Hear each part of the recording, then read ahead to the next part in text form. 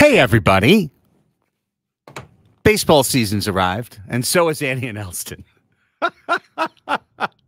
Here with you, 4 hours of live local sports talk on San Diego's #1 sports station, and your home for Padres baseball, which was proven this morning as we hosted Padres baseball from Seoul, South Korea, and dropped one late and a heartbreaker to the LA Dodgers 5-2. Craig Elsten here with you. Braden, our birthday boy, getting stuff set up on the back end. And Annie Halbrin will be here shortly. She had an appointment this morning that has run a little bit long and caused her to miss the start of the show.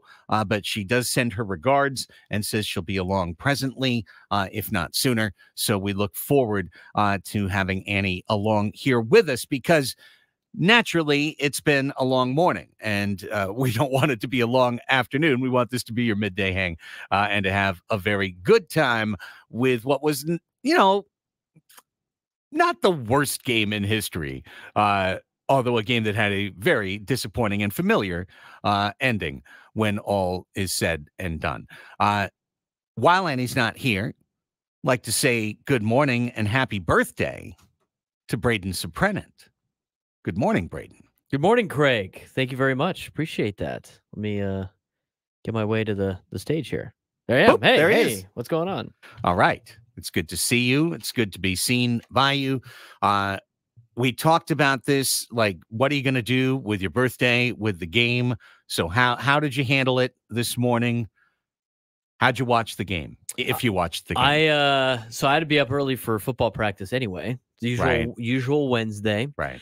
So I was like, I'm going to set my alarm for 5 anyway. And what I'm going to do is I'm going to get up and kind of check the score and go from there. So I woke up this morning at 5 when my alarm went off, and usually I'll hit snooze a couple of times, but today I was like, well, let me flip the Padre game on, and they're up 2-1. So I was watching the game. I went downstairs. My dad, who also coaches at Cathedral, was downstairs, and he was about to flip the game on from the beginning. So we watched a little bit on tape delay, kind of like sped through and watched what was going on to catch up to the time, and then we watched kind of the tail end of the got through the 8th inning before we had to leave for practice. But that's how I went about it. I woke up to about 100 text messages of 2 separate group chats that are Padres fans, and I was like, I don't even want to dive into this. I'm gonna recap real quick on the box score. I'm gonna watch on tape delay real fast and get through it and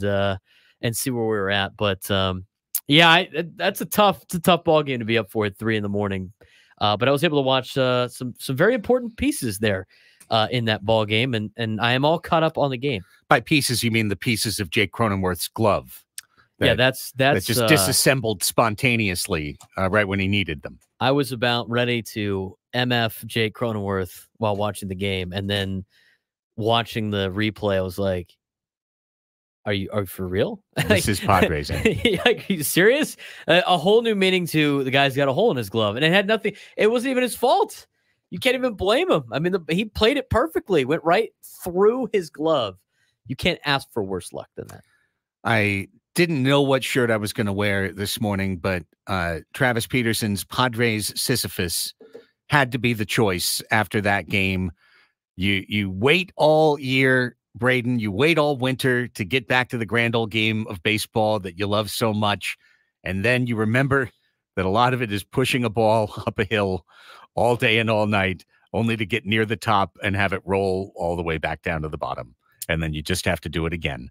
And that's baseball. That's baseball for you.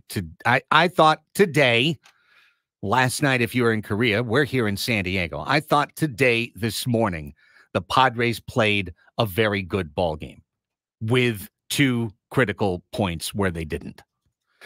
And for a good period of time, this looked like, okay, this is the kind of game, Mike Schilt game, that we're going to win in 2024. We did get him on, get him over, and get him in for the first run of the game. Took advantage of an inch and turned it into a run. Everything Mike Schilt's been talking about all spring. Padres did it. Jumped on a wild pitch. Took a productive out. Jackson Merrill got the runner over. Xander gets the runner in. Padres looking strong. But what did we talk about yesterday? Annie and I went through the season preview. We talked about team strengths. One of the strengths of this team should be airtight infield defense. A defense that catches everything thrown at it, makes dynamic plays, makes all the routine plays. And it will be when Manny's back at the hot corner. But for one day, it's Tyler Wade.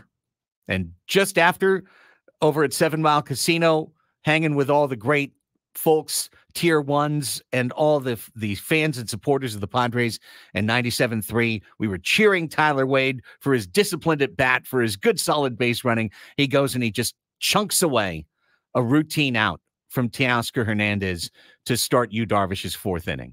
Just palm balls it, gets off kilter, and wings it like 8 feet wide of the base for a 2-base error that turned into a run, that turned into a tough inning for Yu Darvish. Tons of pitches, wound up taxing him, got him to the end of his rope. And those are the things that can't happen for the Padres until they can find a more consistent offensive posture. They can't drop the good plays. They can't make mistakes. And of course, Cronenworth having his glove suddenly turn into a magic hole-in-it glove, like into a meme, into a cliche. How wild is it? Not only does it pop, but like it created the hole and then the ball went through it. It was ridiculous. It's so unfortunate. I mean, there's nothing, and he was all pissed off about it in the post game, but there's nothing he could say. It's not his fault, aside from the fact that he's using a faulty glove. Is it even the glove manufacturer's fault? This could have been his gamer for the last 3 years. For a long time, right? I mean, that's just how it is. You know, like me and old Reliable heading over to South Korea. Gotta make sure that thing's laced properly. First moment that it's needed. Not only does it split apart, it splits apart, and then the ball goes through the part that's split apart. Doesn't deflect and knock down to his feet. It goes right through. This, my friend, are you catching it now? Baseball is stupid and no one should watch. Right. Exhibit A, game 1, 8th inning. Padres could win it. A hole appears in the glove of Jake Cronenworth. Just unbelievable. It's like time bandits. Just whoop, hole appears in the glove. Ball goes through the hole. Incredible. That was just the icing on the cake in this game. And again, I've kind of broken it down a couple of times with some friends that are on overreaction day today with the scores. But overall, I thought he got a good outing out of Yu Darvish. Obviously, the pitch count was kind of a problem. It's his first outing of the year, so you can't be too upset about that. But he ends up doing his job. Doesn't give up any earned runs. I thought offensively, as you mentioned, they played some hard-nosed baseball of getting guys on, getting them over, getting them in. I mean, we haven't seen that out of a Padres team in the last couple of years. That was, very much the way the Diamondbacks had success last year. So it's good that they were playing, hard-nosed baseball and trying to find different ways to get base to score runs, which you like to see as well. Xander Bogaerts 2 for 4 with an RBI, like that in the leadoff spot. Profar contributing to the bottom of the order. Tyler Wade getting a run scored as well with moving some guys over and doing his thing. So all of those very much some positives. I would even take positives out of Jackson Merrill's day being 0 for 3. Aside from the pop up, I mean, 2 solid contact balls in play. You want to see that guy make contact against major league pitching, and as a contact hitter, at least he wasn't overblown by Dodger pitching, which I don't think was necessarily going to be the case. But some positives to point out on that end. I thought the pitching staff was good, with the exception of 1 inning. Walks are going to kill you. Padres issued a lot of walks. Padres also not dialed in on the pitch clock today. That was a major problem. That was a bummer. That was a major problem for Padres pitching, but Darvish surrendered 3 walks, Matsui a walk, Peralta 2 walks, Brito a walk, and Estrada 2 walks. I mean, you can't be giving away free passes and expect to win baseball games. 1, 2, 3, 4, 5, 6, 7, 8, 9. Nine walks issued by Padres pitching. To the Dodgers. That's like a Tuesday night for a college baseball team. And yet they could have won the game. Right. And we're going to need to pull some of these out. Unfortunately, however, for 1 out of 162, for game 1 out of 162, just a single event in a tapestry that unfolds over 6 months, this was a 2023 game. We watched this game probably 40 times last year. That's too many. Probably 25 times last year. The Padres take a lead against an opponent, but it could have been more. Have a chance to add to it, but can't get the hit with runners in scoring position. Hold the lead, not to the 9th, but to the 7th or the 8th, and then have the bullpen fail them in that moment, and they don't generate any more offense. And a close, low-scoring win turns into a low-scoring loss. And that's what happened today, earlier this morning, and overseas tomorrow night or tonight. I guess Wednesday night, right? Well, they're playing on the 21st at 7 o'clock, so it will be tomorrow. Yeah. Technically. Hard enough to have been up all night and then to try and figure that part out as well. But I thought there were good things. Hey, there were some positives out of that game, despite them losing 5-2, for sure. Here's another one for you. Game's tied 1-1, right? Now Tyler Wade's thrown it away. Now the unearned run has come in. It's a 1-1 game. Again, everyone's waiting for the Dodgers to explode and roll, right? Because the Dodgers are supposed to win 140 games this year or something like that. And the Padres come back and they get a walk and they get another walk off of Glasnow. Glasnow is wobbling with his control. He's tiring. And what does Profar do? He pushes the action. He tries to lay a bunt down to get the runners over to second and third in a 1-1 game. Ball gets tossed away. It's a fielder's choice. Everyone's safe. Bases are loaded with nobody out now for the Padres. But they were getting those runners over. Get them over, get them in is what Mike Schilt has been preaching. And the first 2 opportunities for the Padres to do that this season, they did that. They got them over. Now, listen, Luis Camposano hits into a 6-4-3. It's not what you want. But at least a run was in at that point. I was driving home from 7 Mile at that moment and listening to Jesse and saying, well, look, at least a double play scores a run. And then he hit into a double play. But at least you got that run in. Those are the runs that the Padres left on base all of until the All-Star break last year, at least. Every time it was bases loaded, nobody out, it would be a pop out, a strikeout, and then a fly out.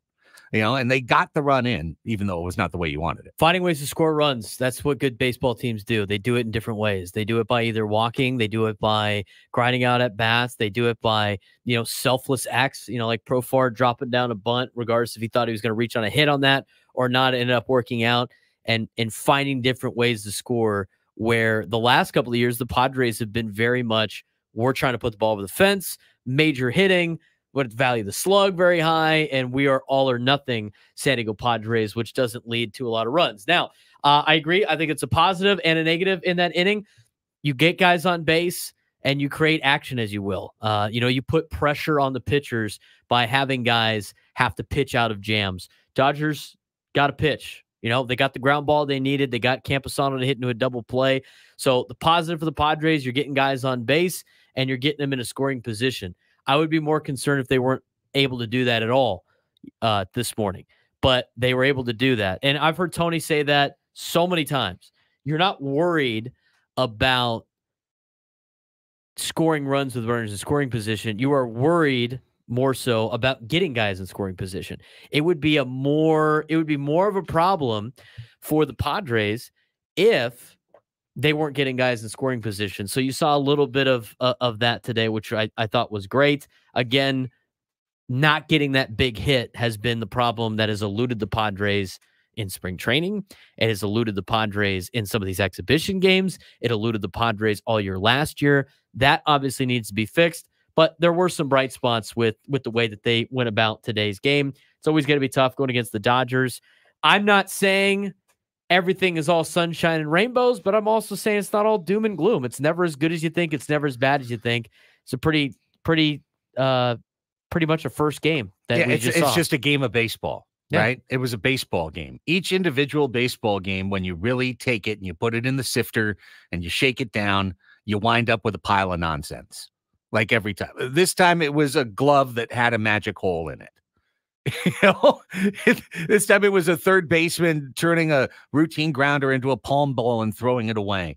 Yeah, every game, something weird happens. Every game, something kind of out of character happens. You know, Tyler Wade said after the game today, I make that play 100 out of 100.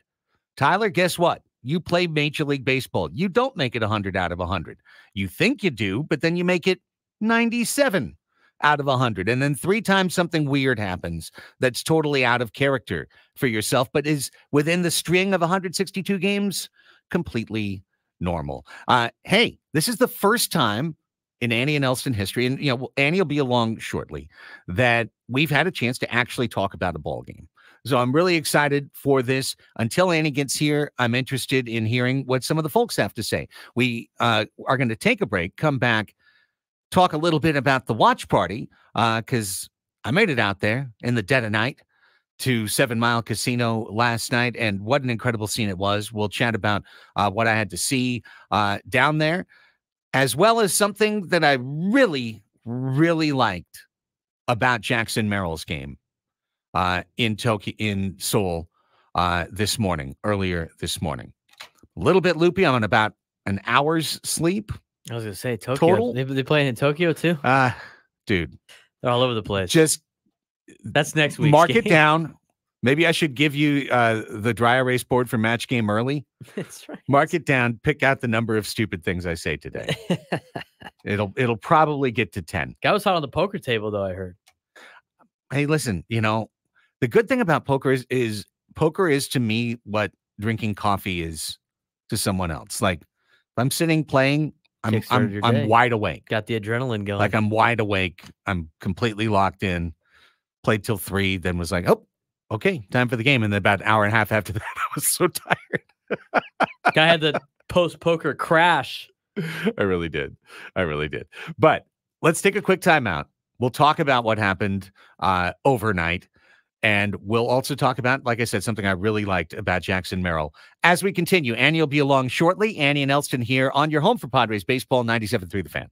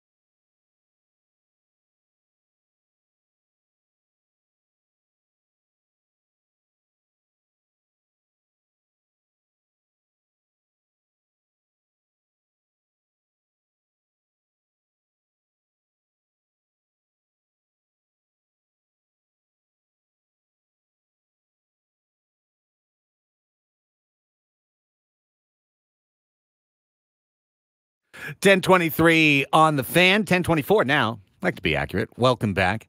Andy and Elsten here with you on 97.3 The Fan. Your home for Padres baseball. Padres lose to the Dodgers 5-2, a game they led 2-1 into the 8th inning. Another frustrating loss for the San Diego Padres. Within that, Jackson Merrill goes 0 for 3. Has good swings, though. But there's something I really liked the way he approached his at-bats. In particular, the first at-bat, 3rd inning, wait on second base. The second the wild pitch moved him over, you're saying at 7 Mile, get him over, get him in. Time to show me a productive at-bat. Roller on the right side is perfect. Jackson Merrill did better than that. He timed a fastball pretty well and lined it 106 miles an hour to center field, had an expected batting average of 560 on that drive. It was flagged down, but it was deep enough to get Wade over to third. Wade eventually gets in to score for 1-0. That was one of 3 at-bats. Merrill goes 0 for 3.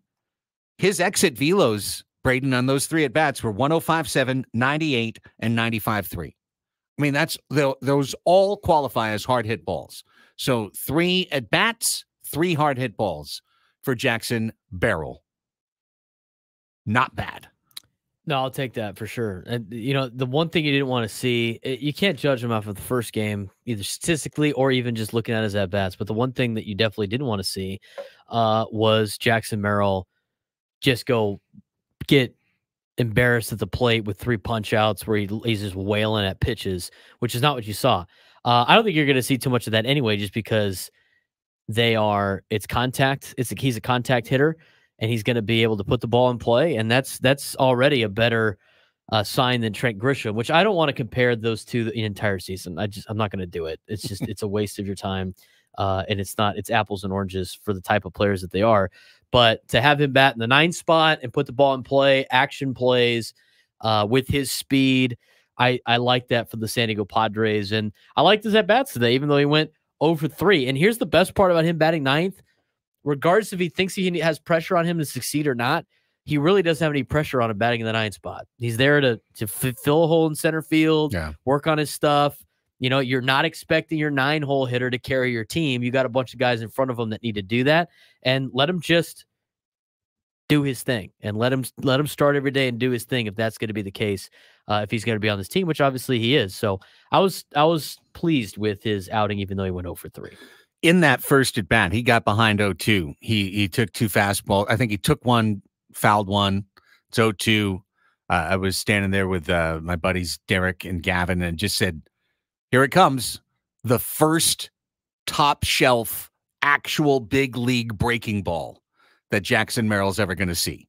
Because 0-2, it was just an absolute guarantee that Tyler Glasnow, who has that nasty hook, was going to throw it to a kid fresh up from basically high A ball. And he did. And he threw it to the back foot of Jackson, and Jackson got a bat to it and fouled it off. And that was legitimately impressive to me. I mean, it's as you have said many times, we are early in the journey for Jackson Merrill. But the one thing that they have said about him, you could even see it in game 1. Bat to ball skills, they are there. He can get the bat to the ball. And he did it against one of the nastier pitchers around in Tyler Glasnow. So, I thought Glasnow looked like a classic version of himself. He's, to me, the right-handed Blake Snell in a lot of ways. He's got really good stuff. When you see him put it together, you go, how does anyone ever hit this guy? It's impossible. And then he walks 4 before you know it. And the pitch count is up and his command goes away. He gets tired as his starts go on. Getting to 5 innings was probably a good outing for Tyler Glasnow.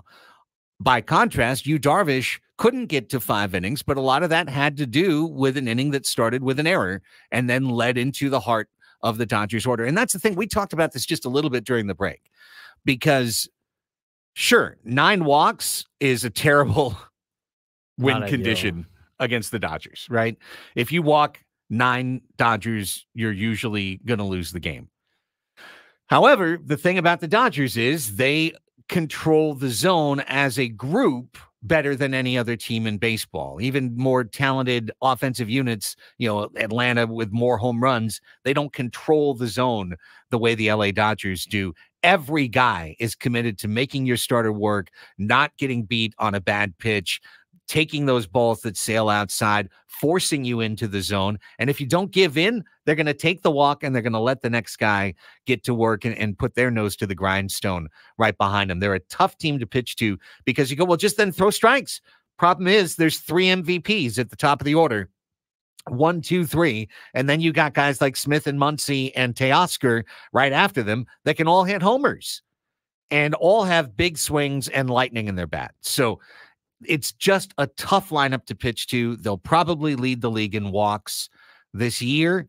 And frankly, I thought Darvish did well in a first outing to limit the damage to 1 unearned run. There was no way that they could let him, though, go a third time through the order in his first start. Not with the amount of pitches he had thrown either.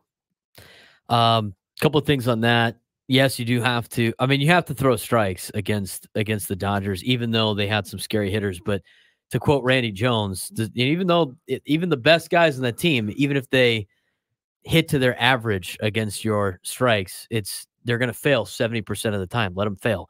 But you can't stop a walk. You can't stop a walk. There's nothing you can do to stop a walk.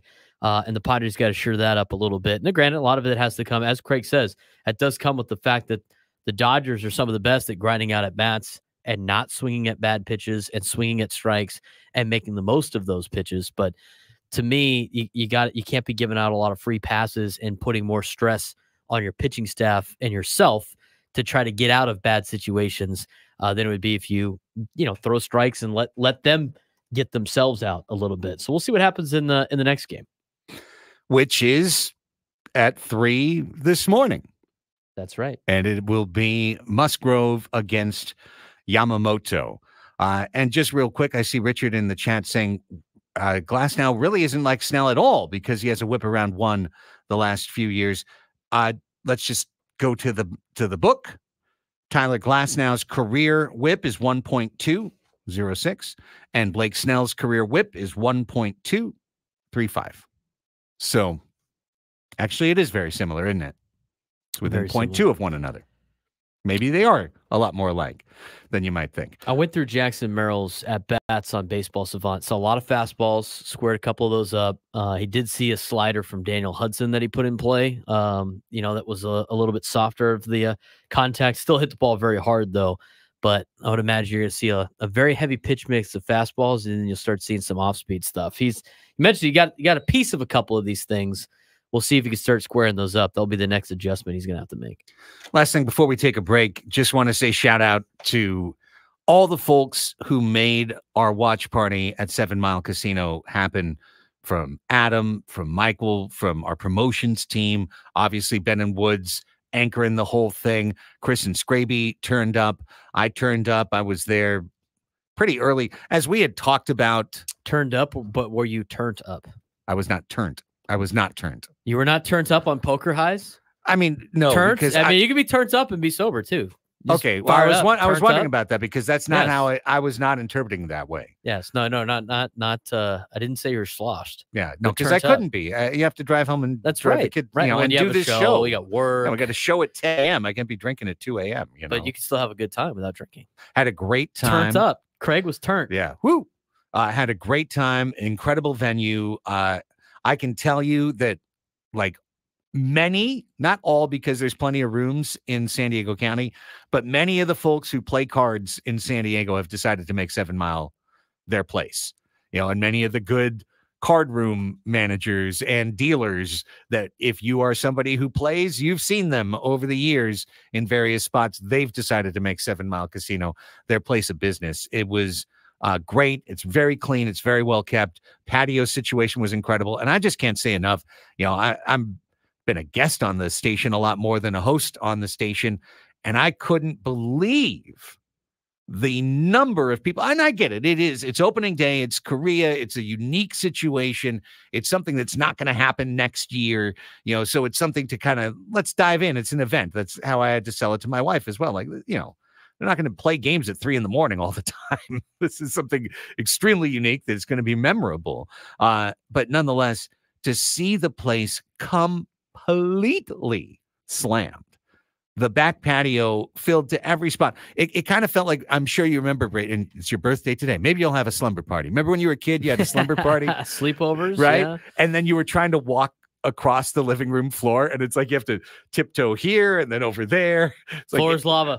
Exactly. It's like a floor is lava. Floor is lava. That's what it was like, just getting through the back, because everyone was camped with their particular views of particular TVs. And, just unfortunate that the Padres stream was like so far behind the ESPN stream, which was inside the casino, that I'm like set up in a great spot, and then I'm watching through a window to see the live. Yeah, to see the one that's a minute and a half. That happens sometimes. We do.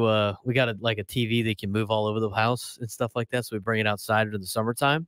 Watch the game from the pool, Padres. We call it Padres. But the Padres TV is delayed from the TV inside. You end up like looking through, as you mentioned, a couple of windows and trying to look around a person to the inside TV, because that one's the live one and the other one's a little bit delayed. That's tough for sports fans to deal with.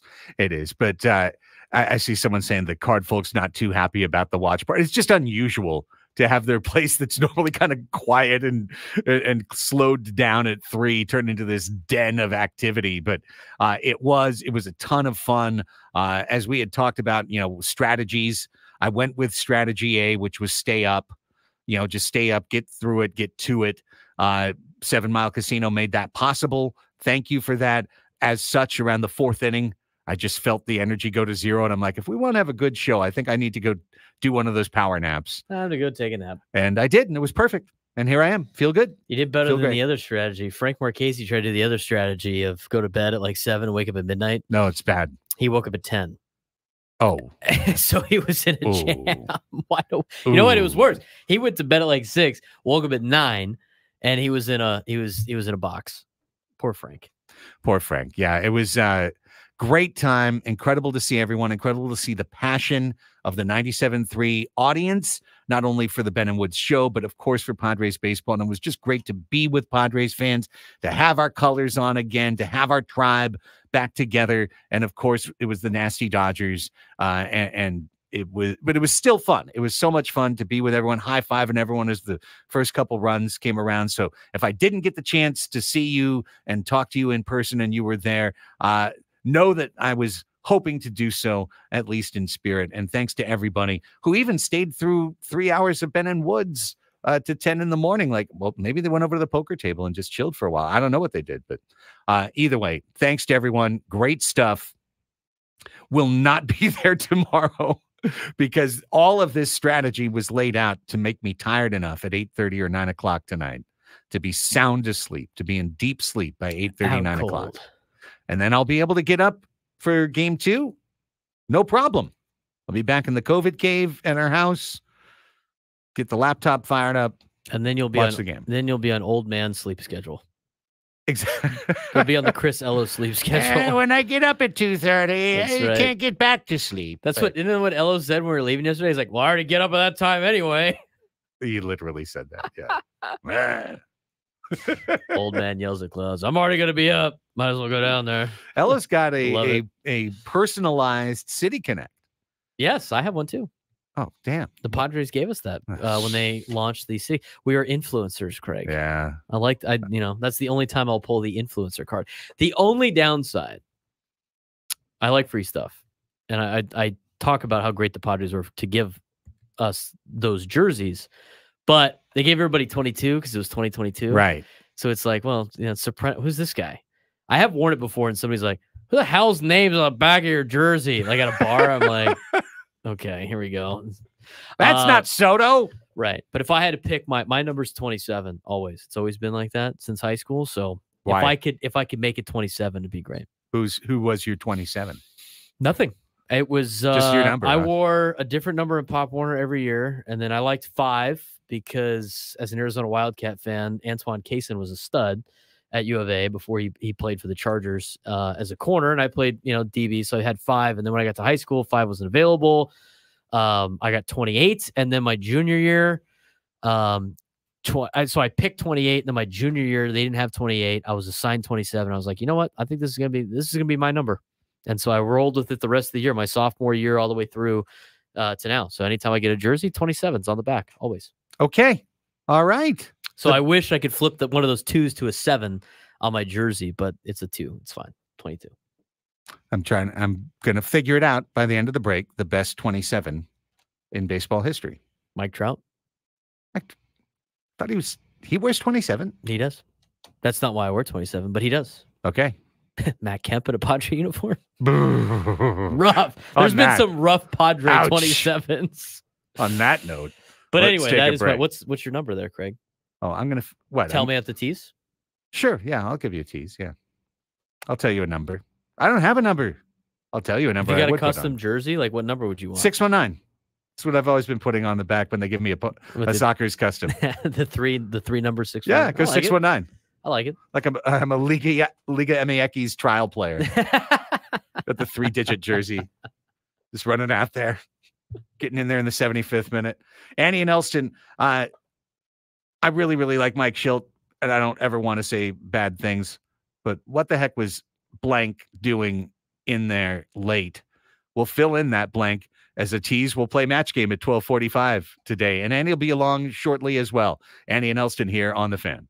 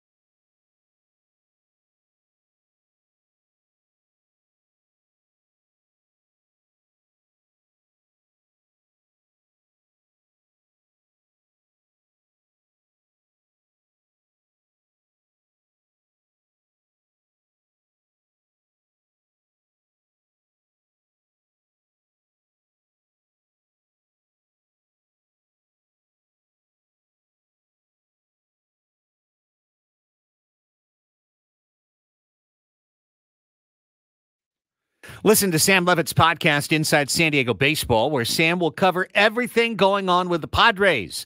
Finding it at 97.3thefansd.com, the Odyssey app, or wherever you get your podcasts. For example, if you missed his postgame show after today's 5-2 loss to the Dodgers in Seoul, South Korea, you could find that on Sam's Inside San Diego Baseball podcast feed. So subscribe to it wherever you get your podcasts, or check it out on the Odyssey app. Annie and Elsten here with you. Annie will be along a little bit later in the show. She's tied up in some stuff, but she'll be along as soon as she can. We're kind of going through some of the good and the bad of today's game. If Annie's not here in the second hour, we'll probably open up the phone lines a little bit.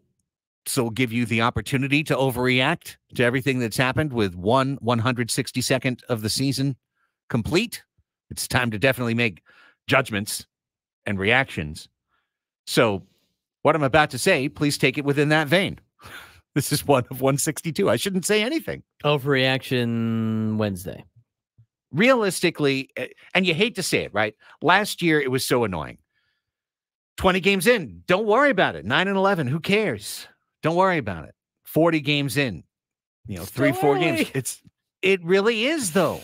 And it is. And the thing about baseball is, again, each game is just an event. There's almost no meaning to any one game. Like, we go back and look later at the end of the year. We go back and look, those were 5 games that really mattered to a team, whether they won or whether they lost. But along the way, many of them just fall into predictable boxes. Quite frankly, the Padres and the Dodgers, as we know, you looked it up. The last time that the Padres beat the Dodgers in the season series was 2010. 2010. That is 14 years ago. 2010. The last time and it was 10-8. Yes, it was close. It was 10-8. Like, oh, we really got you that time. 10-8. So this is the unfortunate, annoying result that the Dodgers grind their way to in the regular season over and over again. And I got to say, first time wheeling it out in a real game, live fire, seeing Betts followed by Ohtani and then Freeman is just ridiculous. Because Ohtani just looks like every single time if you put it over the plate, he's going to hit it 600 feet. Or how about the fact that he beat out that double play today? The first inning. He's so fast. Yeah, that was when the ball was hit. It's tailor-made up the middle. The turn was good. Everything was crisp by the Padres, and he beat it by like a mile. It wasn't even like a close play. And I thought for sure it was a DP when he put the ball in play. Yeah. Insanity. He's so fast. Stole that base easily. He goes first to third, second to home, first to home. He just flies around the base pass. He's truly a great player. There's no getting around it. It's super obnoxious that not only is he a Dodger, but that he did his contract the way he did, and he's just set everything up the way he has. But you got to give him his props. And then you got Freddie Freeman right after that. And then you got Smith. And then you got the 2 troglodytes, Muncy and Teoscar. The one good thing you know about those 2, I don't know how many homers they're going to hit. I don't know what their average is going to be, those 2 of them combined at the end of the year. But I know they're going to strike out 375 times between the 2 of them. Guaranteed. Could be more than that. But I know that those 2 positions in the lineup will create almost 400 strikeouts for the Dodgers.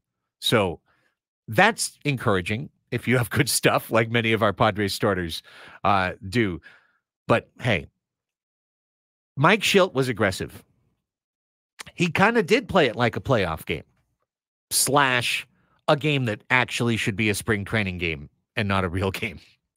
He got Yu Darvish out of there 17 batters into his outing. He did not let him see Betts, Ohtani, Freeman a third time.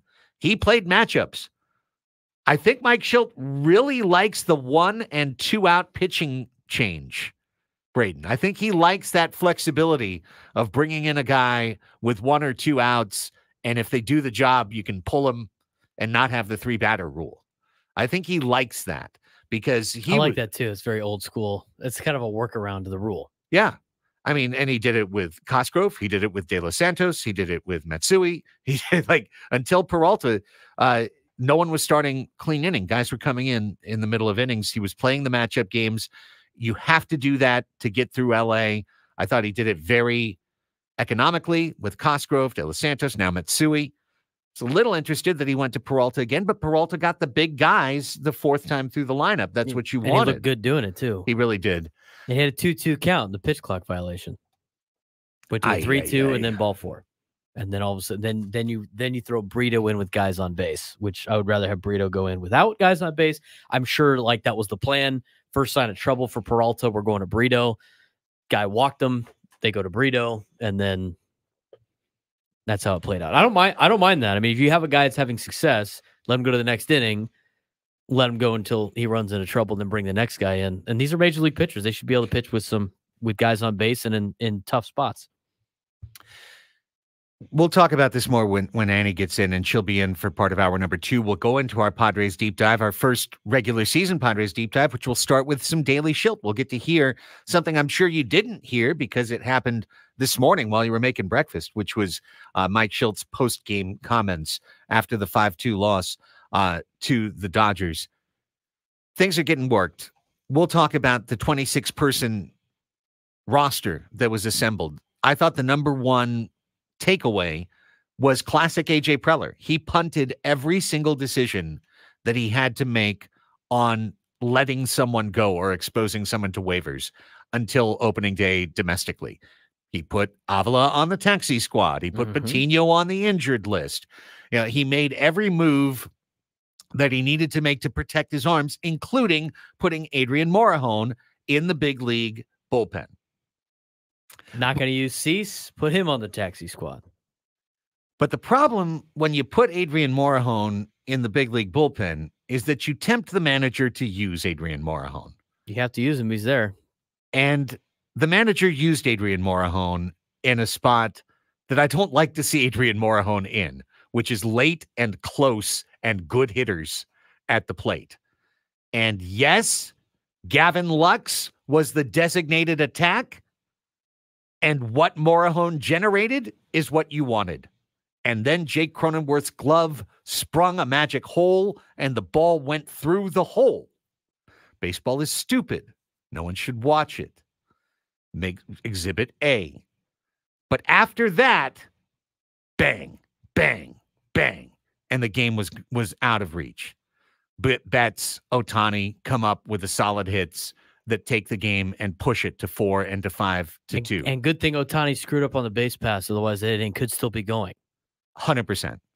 So I get it. Morejon's got a hot fastball. Stuff looks great coming out of his hand in the bullpen. All that stuff. And more importantly, he was part of the 2016 class. He's the only chance to redeem that class for AJ Preller. But if you're going to keep him on the team, he needed to come in probably where Cosgrove came in. Early. Right. And I'd really prefer it not to be in a one-run game ever. Like, not in games like this. He needs to be mop-up guy until so he can get some reps and work it through. You already said it, but I mean, I think we have to reiterate. He did. I mean, he did his job. He got the ground ball DP that he needed. He did. Very unfortunate. And that's where things can really spiral out of control. Because then he's sitting there going, like, what are you kidding me? And then it's a mental game. And I don't want to make an excuse for him, but I mean, he did his job. He got the ground ball double play. Just somebody from the Dodgers clubhouse walked into the clubhouse of the Padres and ripped the glove apart and snuck out. Alex in the chat says our bullpen and defense will be our Achilles heel this year. I disagree with that. I disagree as well, Alex. I think the defense not only will be a strength for the Padres, it has to be a strength for the Padres. 4 hits. 4 one singles. One of them was a bunt single. Yeah, you got 4 singles. And 2 runs, and he never added to it. The bullpen will find out. Yesterday, we talked about strengths, weaknesses, and X factors.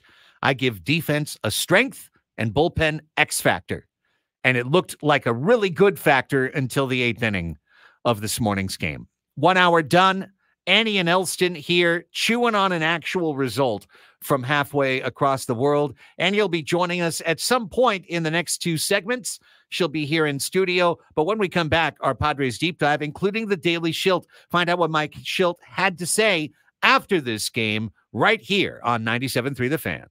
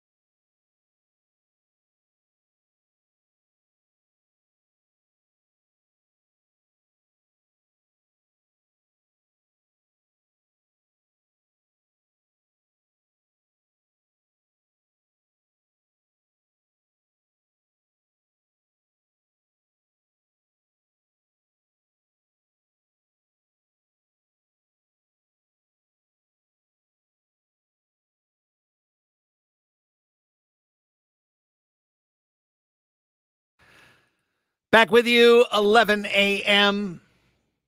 Feels like the end of the night if you got up early to watch Padres baseball.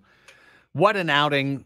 7 Mile Casino, incredible. According to our boss, Michael, they counted over 350 people there at the watch party. Padres fans love this team. You love being here on San Diego's #1 sports station talking about the team. And Annie and Elsten, 11 a.m., it's time for our Padres Deep Dive. Now, I'm Craig Elsten. Annie Heilbrunn will be along shortly. She says she's minutes away. So looking forward to getting all her thoughts on the game from yesterday and everything that she saw, her observations of what happened. If you missed it, a 5-2 win for the Dodgers. The Padres took leads of 1-0 and 2-1, held 2-1 into the top of the 8th, surrendered 4 runs, greatly aided by a tragic glove, not a magic glove, but a tragic glove for Jake Cronenworth, where the webbing came apart as the ball arrived on a double play grounder, and it went literally through his glove. Guy's got a hole in his glove. Yeah. Hey, what do you got? A hole in your glove? Kid looks down. Yeah. Factually, I do. I do. There is a hole. Like a great big gaping hole. Yes, there's a hole in my glove. So, unfortunate. That's baseball. Baseball's stupid. Dumb things happen all the time. We love the game despite that, and we love it because over the course of 162 crazy dumb things, some good things happen for you along the way as well. But at the end of it all, Mike Shildt, who managed this game aggressively, who lived up to his intentions, everything that he has told us in terms of we're going to try and take the edges that are given to us. We're going to try and be situational. We're going to focus on situational hitting. The Padres went 2 for 5 with runners in scoring position. Both times that they got a runner to third with less than 1 out, they scored that runner. Tremendous. Problem is they had 4 singles. That was their offensive output outside of walks. They did draw 4 walks off Tyler Glasnow, but then in came the Dodgers bullpen. All guys who can dot the zone and hit both corners and not walk guys, and that shut down the Padres offense. Mike Shildt, his post-game comments, it's about 3-ish minutes long. Let's all listen to it together. Things turned around for you. Is it more frustrating that the ball goes through Jake's glove? Is it more frustrating the walks that sort of set it up? How do you sort of weigh how that inning evolved? Probably a combination of both. I mean, we pitched our tail off to get to that point. Threw together a lot of at-bats, a lot of deep counts, ran through some guys. And, yeah, I mean, it's a 2-2 game. It's a double play ball. Goes through his web. We're still tied, maybe still playing. So, yeah, didn't go our way. It seemed like up to that point, you guys were doing all the big things to get there. Darvish gets the strikeout with the bases loaded. Xander comes up with the hit. Tyler makes a great diving play. Peralta makes a nice play as well. Did you feel like you were in control of that game up until that point? Yeah, I felt like we played. It was a good baseball game. A lot of moving parts to it. Yeah, Hugh battled, got through. Got through that base loaded jam. Goes back out, went with some damage, and got to his pitch count. Again, they threw some good at bats on him, ran it up a little bit.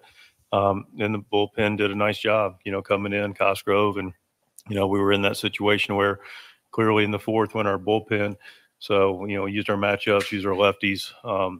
De Los Santos was good, in that in between where we couldn't quite extend 2 guys too far, based on where we're at still in basically a spring training mode. But a lot of good things, 2-1 lead, just couldn't quite get to our guy in the 9th. Got a Bryce up front.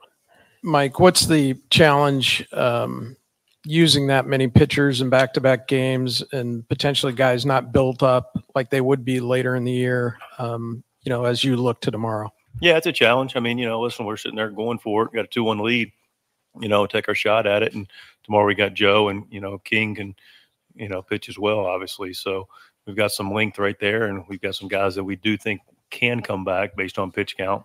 I'm not going to push guys, so we'll take their temperature obviously tomorrow. And we still got some guys that didn't throw today, Kolick and, Suarez. And so we'll be back and ready to go. Same road, Doe.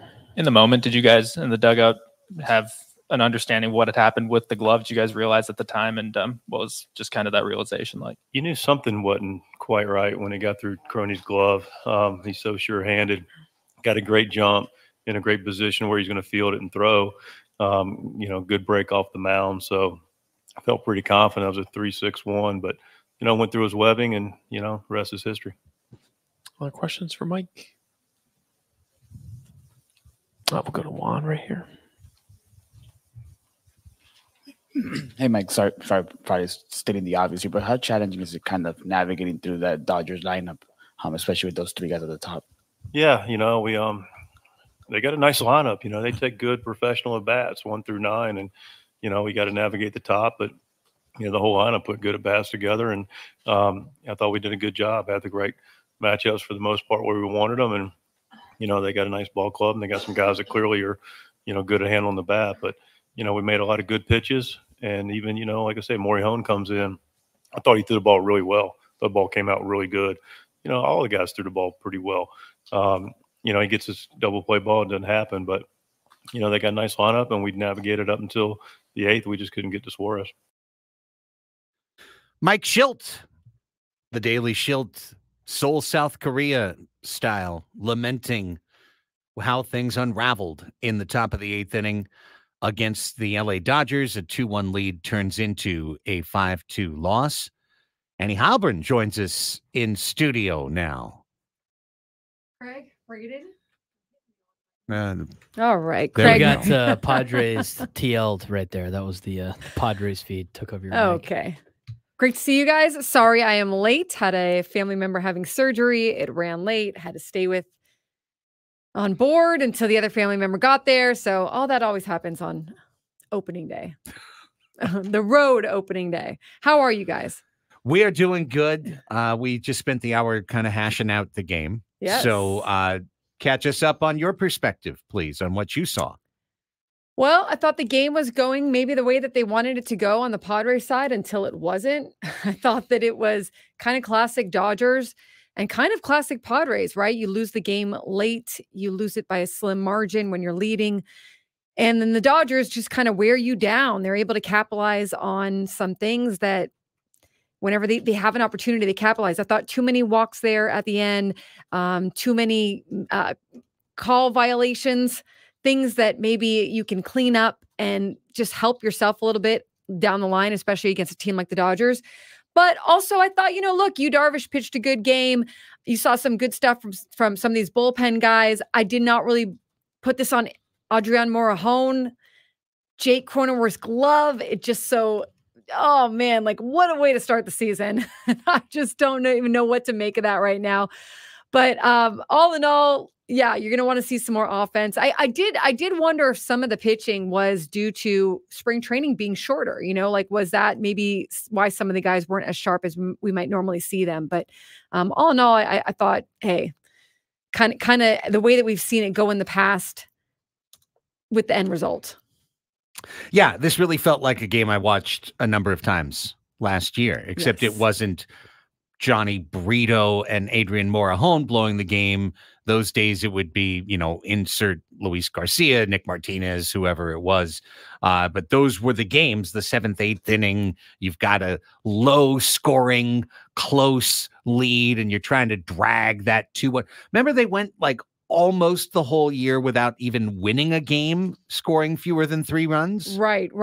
And I remember that. And I did appreciate, early on, right? You had Xander Bogaerts driving in that first run of the game. You had Tyler Wade making his way across, and you felt like, okay, Padres got on the board, Dodgers tie it up, Padres get ahead again. I felt like they were fighting the way that they needed to, but just in the end, it was some of it was bad luck, but then some of it was just the Dodgers capitalizing where the Padres couldn't capitalize.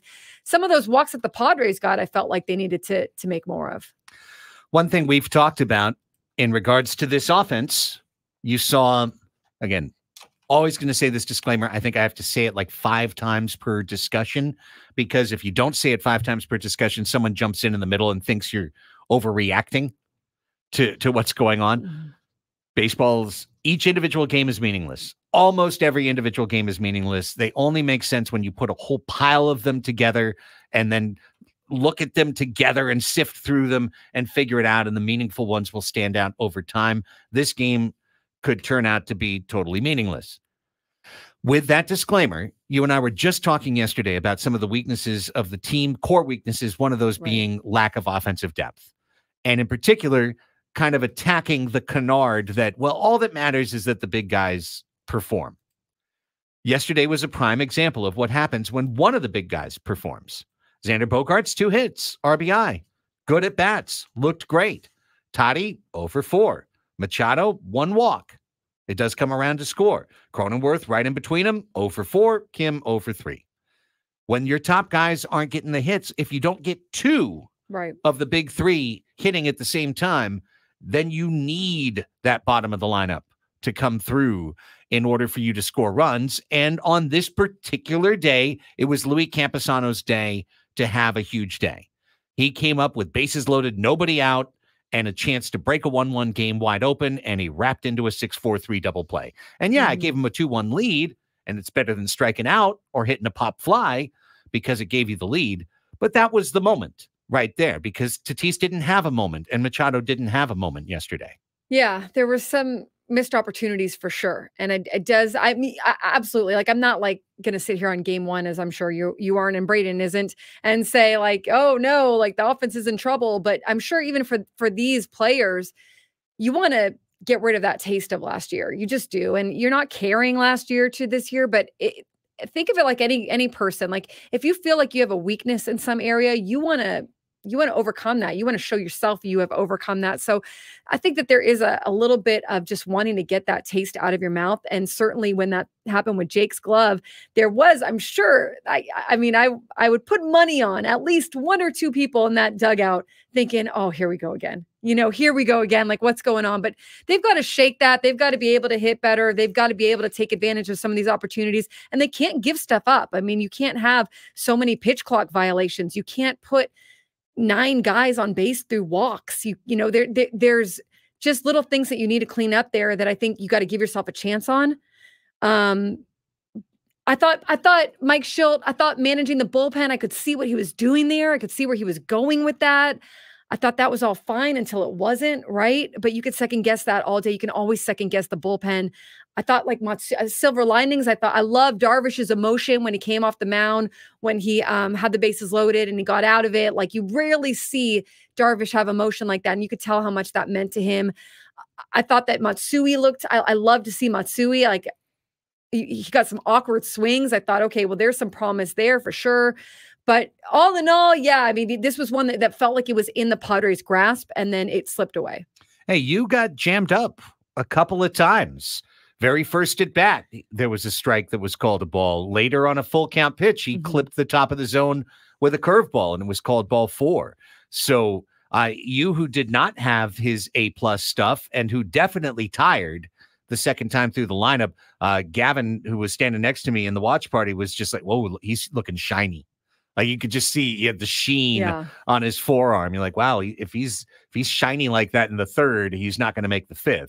And that was the case. I really did think that Schilt managed in the aggressive, detailed style that he had talked about since he was hired.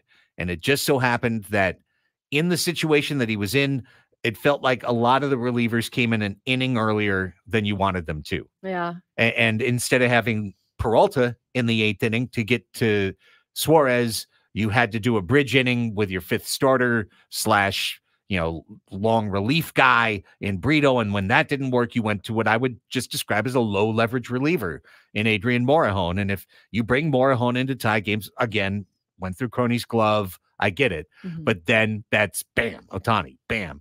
Like, those are the spots that Morejon is usually going to give up a little bit of ground. But what are you going to do? Who else was left in the bullpen at that point? Suarez in the 8th inning of game 1? That seems like a bad idea. And I still maintain, as I look at the box score, like, yeah, the hitting, I mean, Glasnow was good. I mean, I thought the pitching not as sharp as maybe we've seen the first week of a season in the past, but I kind of put that on spring training. But they were able to hold their ground there. I mean, but I'm looking at right here, 0 for 4 for Fernando, right? 0 for 4 for Jake Cronenworth, 0 for 3 for Manny with a walk. Like, yeah, 0 for 3. Kim with a walk. So yeah, I mean, you're going to need it. You're going to need to get more out of that against some of these good pitchers that the Dodgers have, but they're going to be good here down the stretch. So, yeah. Well, I missed your thoughts. Like, what was your full on takeaway? Full on takeaway is that the team got him over and got him in their first 2 offensive chances this year. That the thing that they couldn't do last year to save their life, they went 2 for 2 on to start the season. I really liked that. I liked a lot of what I saw from the pitching. And it's like literally what you and I were talking about yesterday. This team to win is going to pitch the ball and they're going to catch the ball. And this morning, I keep saying last night, this morning, they didn't catch the ball. Tyler Wade threw one away. Another ball went through Jake Cronenworth's magic, tragic glove, like, which is silly and stupid. That's not going to happen again this year. Jake promises he's not going to play with a glove with a hole in it. He's told us he was not going to do that. So I had a fleeting thought to myself on the Tyler Wade era. I had a fleeting thought of like, should they have put Ha-Sung Kim at third? Let him man third base until Manny comes back. Keep Xander where he is at shortstop, at least until Manny comes back. Keep Ha-Sung Kim. Crony at second. Crony at second. Sorry, yeah. Ha-Sung Kim at third. Right. And then find a serviceable first baseman and have that person play first base, which is a lot easier to find and do. But then I also thought this is game one. This is game one. And that those are the kind of things that you think in your head. And then I have to say to myself, Annie, hold on, pump the brakes. Like if there's more of that going on, I think that could be something to talk about down the road. But I don't think that it's at that point yet. The only other thing, and then what I'd like to do, I think, Annie, because Braden and I hashed it through. Now you and I have kind of hashed it through. Let's allow for an overreaction Wednesday for the folks who've been up since 3 a.m. and you're feeling cranky and you want to vent, or somebody who got up fresh and fancy at 8 a.m., but you watched a YouTube video, so now you feel like you're an expert on the game. Whatever side of the spectrum that you're on, we'll be happy to let you come on and react and or overreact. 833-288-0973, 833-288-0973. And yes, GSDP, Brandon Belt could be that first baseman playing first and stretching the defense around, but we haven't done that yet. Hopefully, maybe down the road. The one other thing I would say from this game that really did disappoint me was the bottom of the 8th, because you're down 5-2, but you've got your boys. This is the time. This is, 4th time through the lineup, big four at the top, and Xander leads off with a single. And you've got Joe Kelly. Some of the Dodgers relievers, pardon me for being petulant, some of them annoy me. Like some of the Dodgers relievers just annoy me. Ryan Brazier was bad, and then he comes over and he's good. And same thing for Daniel Hudson. We got Daniel Hudson in 2021, right? It was a disaster. He was an absolute disaster. Every time he went out, it was just tire fire. And he goes to LA, boop, he's good. Joe Kelly can't pitch anywhere else in the big leagues, but he puts on Dodger blue, and all of a sudden, he just lights things up. Right. So I see Bogarts give up a hit or get a hit. Kelly gives it up. I'm like, we're going to get Joe Kelly in game 1. We're going to take this kid out. And up steps Toddy, swings, foul ball, swings, fly out, slider, away. Cronenworth comes up, first pitch, slider, swings, fly out.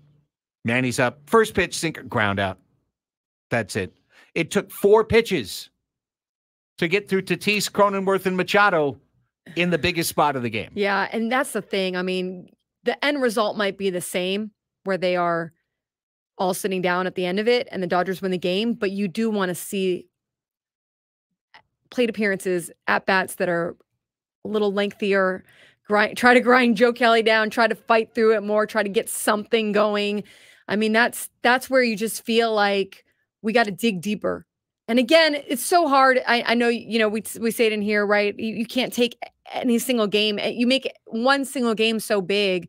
But I think that, they did all right. I mean, the Padres were playing, I felt like, the kind of game that they wanted to play up until it unraveled. And that is when it unravels, you want to see them just punching back, punching back, punching back. And that's what I hope to see from them going forward. Let's take a timeout. We'll let you overreact to the Padres and the Dodgers when we come back. 833-288-0973. 833-288-0973. Annie and Elsten. 12 o'clock Sports Fix is at the top of the hour right here on San Diego's #1 sports station, 97.3 The Fan.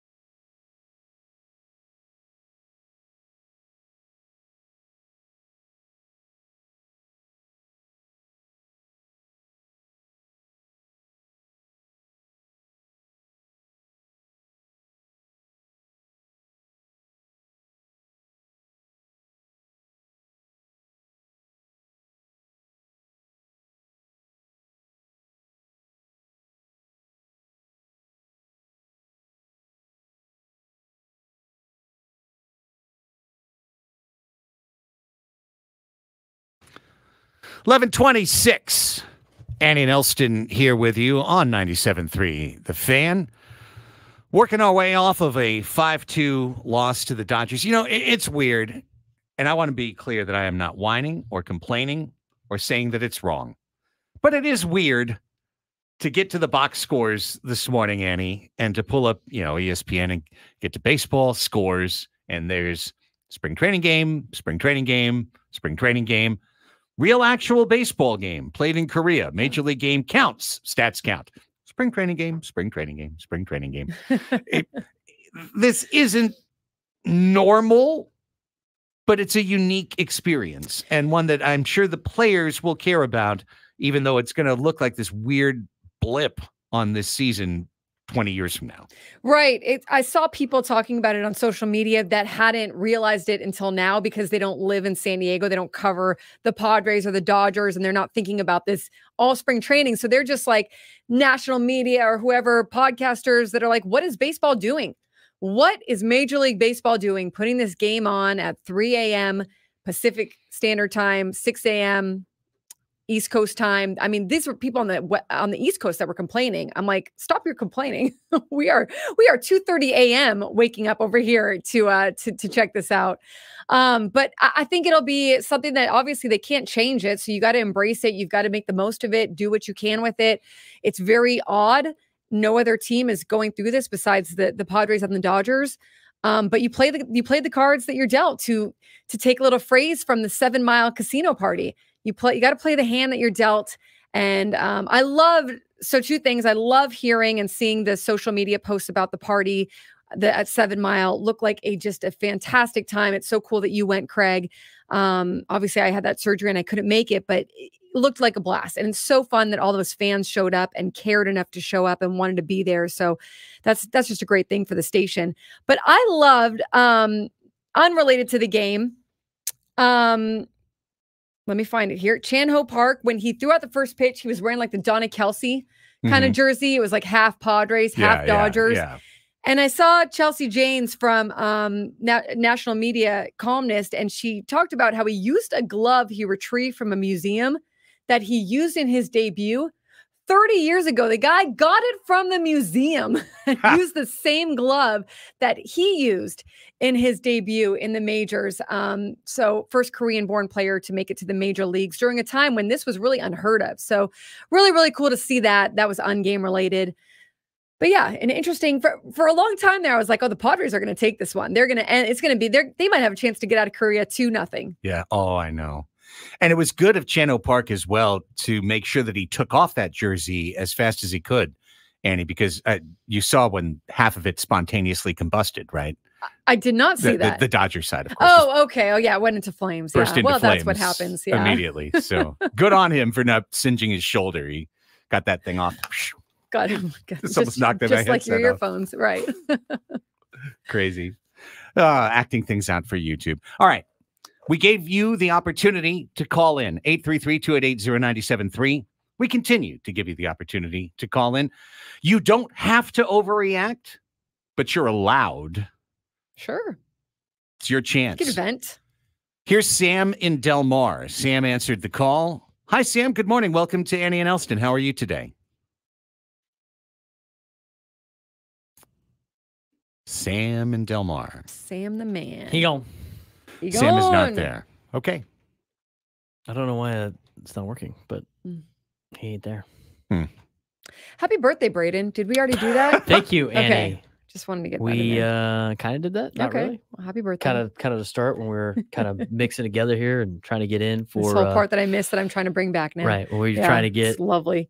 Adam out of the seat and us into the seats and trying to tap dance with Annie not being here and all that other stuff. Yes, we did say happy birthdays. I appreciate that. Thank you very much. And we heard a little bit from Jake Cronenworth. Not much to say about that glove. I mean, what are you going to say? What are you going to say? Sam's back. Yeah, Sam's calling back in.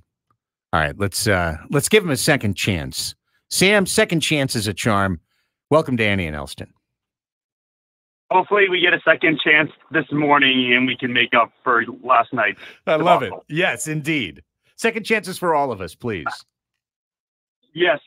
I just want to first off and start off by saying how good Jackson Merrill held himself, how he looked. I was so impressed with that type of debut.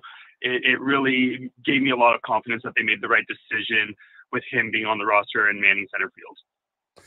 Couldn't agree more. We talked about it a little bit in the first hour, Annie and Sam, but if you look into the Savant stats for the game, Merrill led the team in exit velocity off the bat. He had 95, 97, and 105 miles an hour off the bat. That was that first at bat off of Glasnow. I thought he was composed. I don't think he's going to draw a lot of walks because he knows right now that his number one skill is bat to ball. And he's getting the bat to the ball. And if he's going to be Jackson Barrel, that is awesome. That's like an automatic nickname that is great and could work perfectly. So I agree with you, Sam. I think the real test is going to be with the glove and over time. But I liked what I saw in game one. And I think that's where it ended for me in terms of positive roster construction choices. Because when you have Eggy Rosario, Graham Pauley, and Wade vying for that third base spot, when you have an elite utility player, you have two other shortstops on the field, you're missing the point of roster construction, AJ Preller. Like, find a first baseman that you can have there that you don't need to rely defensively so much on, unless you have a broken glove. Other than that, Kim should be playing third base. I had this whole conversation once the roster was released yesterday prior to the game. I was like, no, we're missing a true corner. We're missing true corner players. And it's frustrating to see that and have that kind of bite us in game one. Great call, Sam. I agree with your observations in total, honestly. And, time is going to tell with these guys. We're going to say one game, and then we're going to say, listen, I'm going to tell you right now, you're also going to hear me say 5 games. You're going to hear me say 10 games. Like, you know what I mean? Like 20 games. It takes a while. I always think it takes at least 40 games for you to start to get a real handle on what kind of team you have, because a team can start off 13-4 and not be a good team. I think there's plenty to like about this team, but I will say that when I watched it yesterday, I couldn't help but think, how much better would this lineup be if Belt was hitting third and if Pham was hitting sixth? Yeah, I felt like it needed another hitter. It really did. Another hitter or two, another veteran guy in there, another, experienced, credentialed guy, I guess, in there. It also just, I think, like, yes, it's bad luck. There's no doubt about it. Jake's glove is bad luck. But then at the same time, you got to make your own luck. It's just like what you talked about in that 9th inning. You got to make your own luck. You've got to come back. You've got to punch back. And of course, there were good pitchers out there for the Dodgers, but still, that's, I think, going to be the biggest thing to watch with them. It's only game 2. It's not a must-win game. We can joke about that, but it's not a must-win game, right? But you'd think that they still want to leave Korea with a win. So you just got to go out there. You got to fight and make it happen. It's must-win for one thing: Fan Fest vibes. Fan Fest vibes on the line tomorrow morning. And I also thought, because this is for Wade, I felt like too, or for Glasnow, sorry, I felt like there was a time, right? He was walking guys. He was kind of losing it a little bit. You could see him lose his command a little bit. He wasn't exactly as sharp as he was. And that's also where you've got to be able to get him. You got to be able to get to him. And that was the Glasnow, double play. Sorry, I'm mixing names there. No, but that was the double play. Right, ball. Exactly. That was Campy 6-4-3. And that was, honestly, that was the at-bat of the game. Like, if you wanted to pull like 3 at-bats that were the at-bats of the game, it was Lux's ball that gets through Jake's glove, Camposano's double play, and probably the bet single that follows the crazy Lux play that takes the game and pushes it out as far as it did. So a typical dumb baseball game. Some silly stuff happened along the way. The Padres played hard and played well. You can take away good things. This is one where you'll go back to the clubhouse, and if you're Mike Schilter, you're the coaches, or you're going to remind these players of the good things that they did. You're going to be like, this was good. This was good. This was good. Didn't go our way this time. Get him again tomorrow. If you'd like to call in during this break, you can. 833-288-0973. We'll continue to take calls up to 12 o'clock.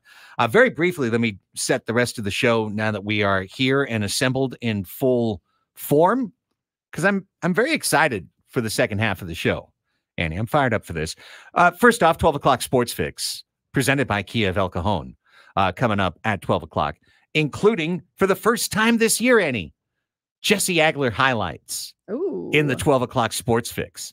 Now, when we do the baseball report, you can toss it to Jesse. Nice. Hear play-by-play that you can't hear anywhere else but here. So we're going to have that. That'll be fun. All the sports news that's fit to speak at 12 o'clock. We are playing Match Game on our Silly Games today at 12:40. We're going to have Matt Scraby and Adam Klug here along with Annie and Braden for our Celebrity All-Star panel. We'll have 2 contestants and a chance guaranteed for one of them to qualify for our end of the month grand prize drawing and a 2-night stay at Fontainebleau, Las Vegas, along with a $150 dinner credit. That'll be at 12:40. At 1 o'clock. Are you aware of what we're doing at 1 o'clock? I am Annie? not at all aware of what we're doing at 1 o'clock. So we're going to do the most typical sports radio thing in the world, but then we're going to do it in a fun Annie and Elsten way. Okay. We are going to fill out on the air collectively an NCAA bracket, but we're not going to pick the teams that we think are going to win.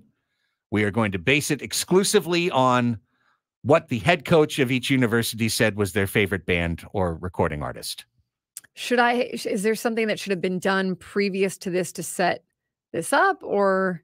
I think it's in your text. I sent you a text this yesterday, yes. But it's in your text. I did not do extra prep for this, so we're just gonna go. We like Prince. Bam! They're moving on to the next round with that their works. head coach. All right. Yes. Okay, yeah, you didn't actually have to fill out a bracket. We're going to do that live. Where's my music bracket that I thought I had to fill out? Yeah, it'll be extemporaneous. We'll just take care of that.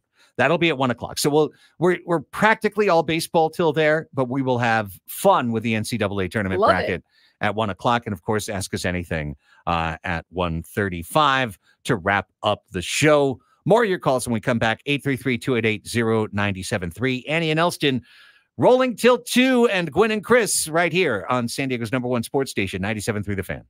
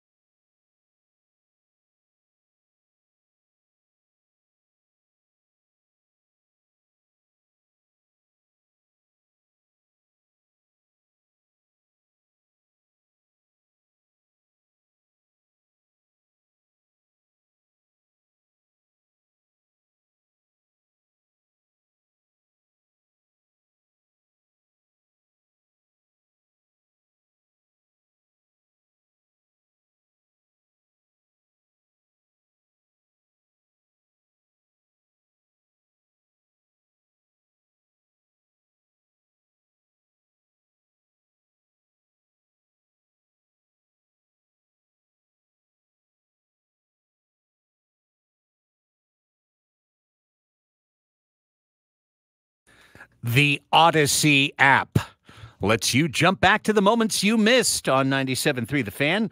While you're listening to 97.3 The Fan, you can see what you missed and click to listen on demand. If you missed a guest, a feature, or some crazy thing that happened from earlier, we've got you covered.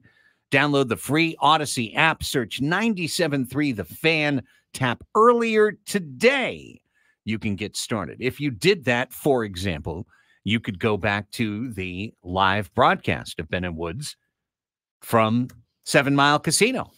They were there at 2:45, bright-eyed, bushy-tailed, coffee cups in hand, and then stayed. And from 7 to 10, did a live show out there on the patio, and a lot of the Padres fans who were there from 3 a.m., and he stuck around all the way till 9, 10 a.m. To hang out with 97.3 today. That's really, really cool. I love that. I love that so many fans got up. They had to have been up by like 2 a.m., 2:30 to make it down there by 3. It looked like it was already packed pretty early. So maybe they were like you. They came in overnight. They just kept the party going from the wee hours of yesterday. But I love that it was a successful watch party because, you really don't know how that's going to go. 3 a.m., not really sure, but a lot of passionate fans out there. Yeah, I think, in fact, there was a guy there that has called into the show before talking about English Premier League teams with us and asking if I had an EPL team. And he was there at the watch party and was like, hey, I'm the guy who, called you about West Ham. And then we're sitting there watching, and it was kind of like this realization. You look around and you go like, it's 4:45. We're all together.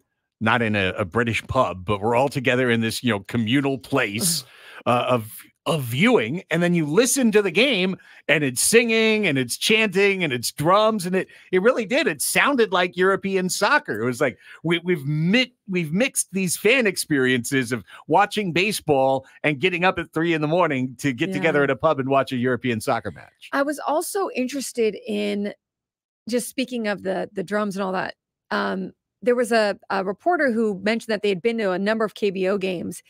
And you know how we have been talking about this? The music, the drums, everything we saw in the exhibition games was absent for this game. It was actually a very quiet game. They didn't have walk-up songs. They didn't have the chants going like they did in the exhibition games. So he was mentioning how weird it was because you're used to, obviously in Korea, all the sensory things happening.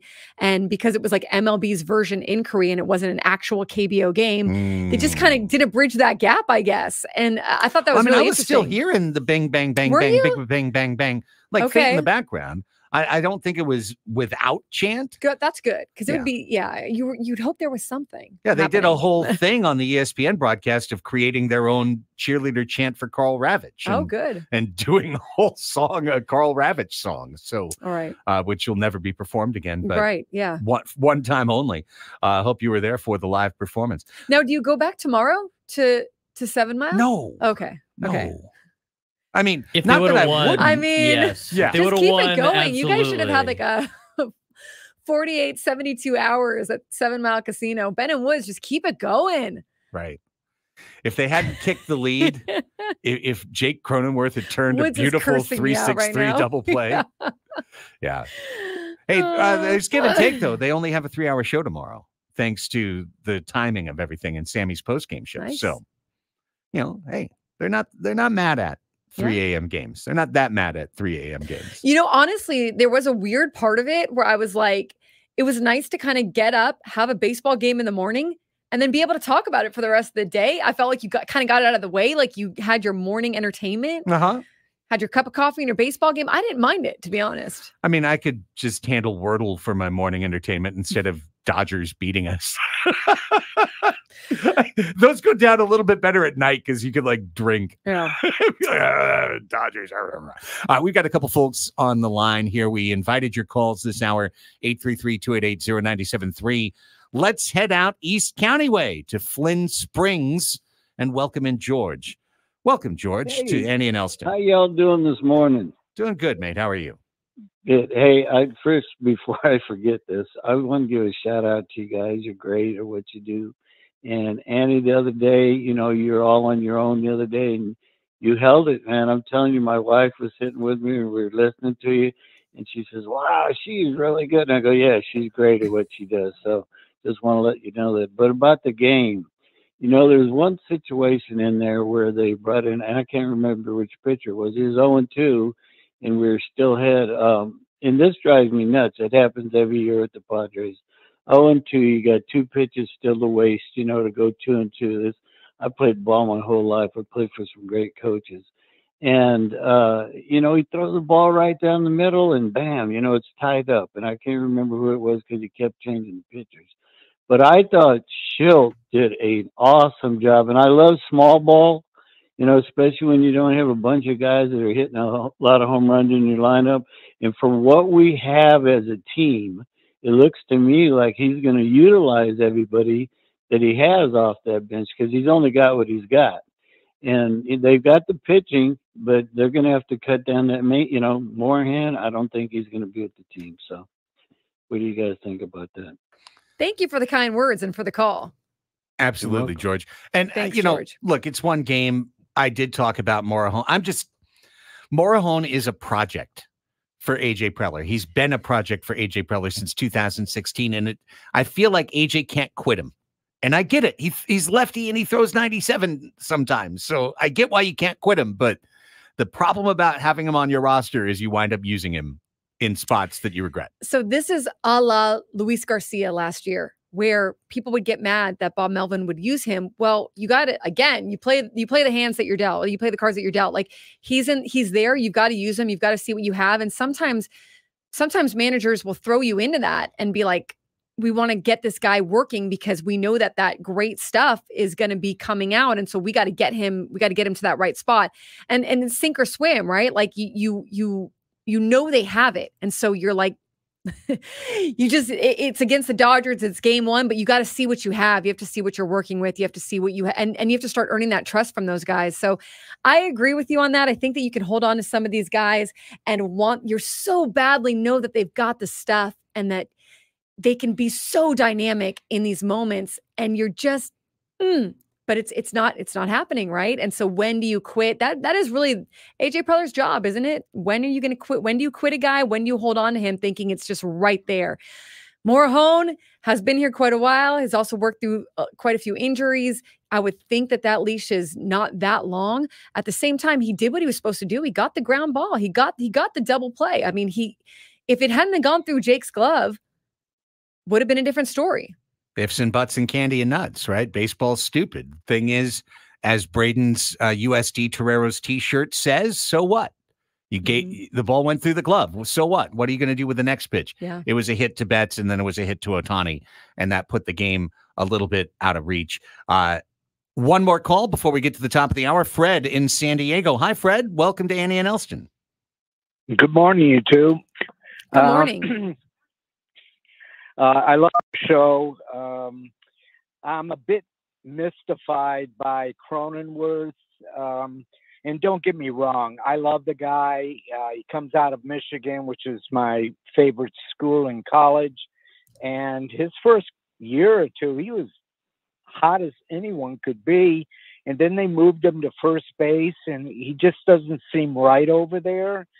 And as it relates to this glove, the webbing or whatever breaking, I mean, even little leaguers look at their gloves before they go out on the field, and they'll either tie them, or the Padres have an equipment manager in the dugout, imagine, and they could fix these things.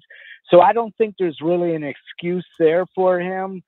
And I'm just wondering what the Padres are going to do. Maybe they should make him like a designated hitter and get somebody that can play the position defensively. But I'm not really comfortable with him being over at first, and he's not playing the way he did when he was at second. So I don't know what to do with that.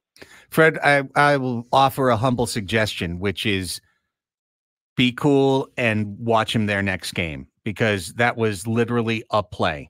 And trust me when I tell you that the major league first baseman didn't forget to check his glove. Okay? Like a little leaguer. And it's not really fair from a phone call to say, well, little leaguers check their glove. Why did the ball go through? He must not have checked his glove. Dumb things happen all the time in life. And these guys are playing half a world away in live fire, and a ball went through where the webbing is supposed to be on the glove. It's a fluke. It's a mistake. And a further mistake, I think, Annie, would be to assign any blame to Jake Cronenworth for that. Yeah, you gotta give Jacob more chances here. This is Jake feels terrible, and he really even shouldn't, because there's just, I don't think that there's a way to, I don't know. Do you check? Do you look? I don't know that you can tell until it happens, until the ball literally goes through that webbing. I mean, I'm sure he punches his glove like every other infielder or outfielder. They punch it, they check it, but there was nothing that looked weird to Jake. It was the before he went 8th out inning. there. So Yeah. he had been using the Exactly. glove for 8 innings. He had been putting a ball in it in between innings for 8 innings. Like, putting any blame on anything is ridiculous. Right. There. I will tell you for the 50th time, baseball is stupid. That's the point. Baseball is stupid. We love it. That's why no one should watch. That's why we should laugh at these things and not get mad at these things. Yeah. This was bad luck, but it's on the Padres to make their own luck afterwards. Have to fight back from that. All right, we're going to switch things up a little bit. When we come back, 12 o'clock Sports Fix. Sure, you'll hear a Jesse Agler highlight, but we'll give you all the other information. Andy's got the latest baseball news. Braden's got the scores from the first 4. I've got arena. Gulls are playing right now, literally right now. We'll have a live in progress score and much more as we continue with hour number 3 of Andy and Elsten on The Fan.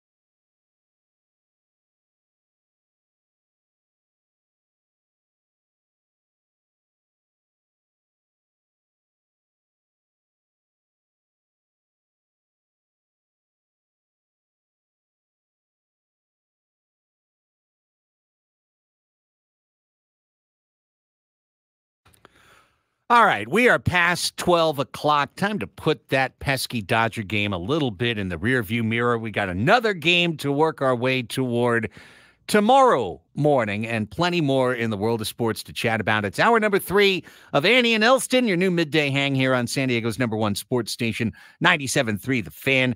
Annie Heilbrunn is here, Braden Soprano as well. My name's Craig Elsten. Thanks so much for making us part of your lunch hour. Let's get you caught up to date on everything that's going on.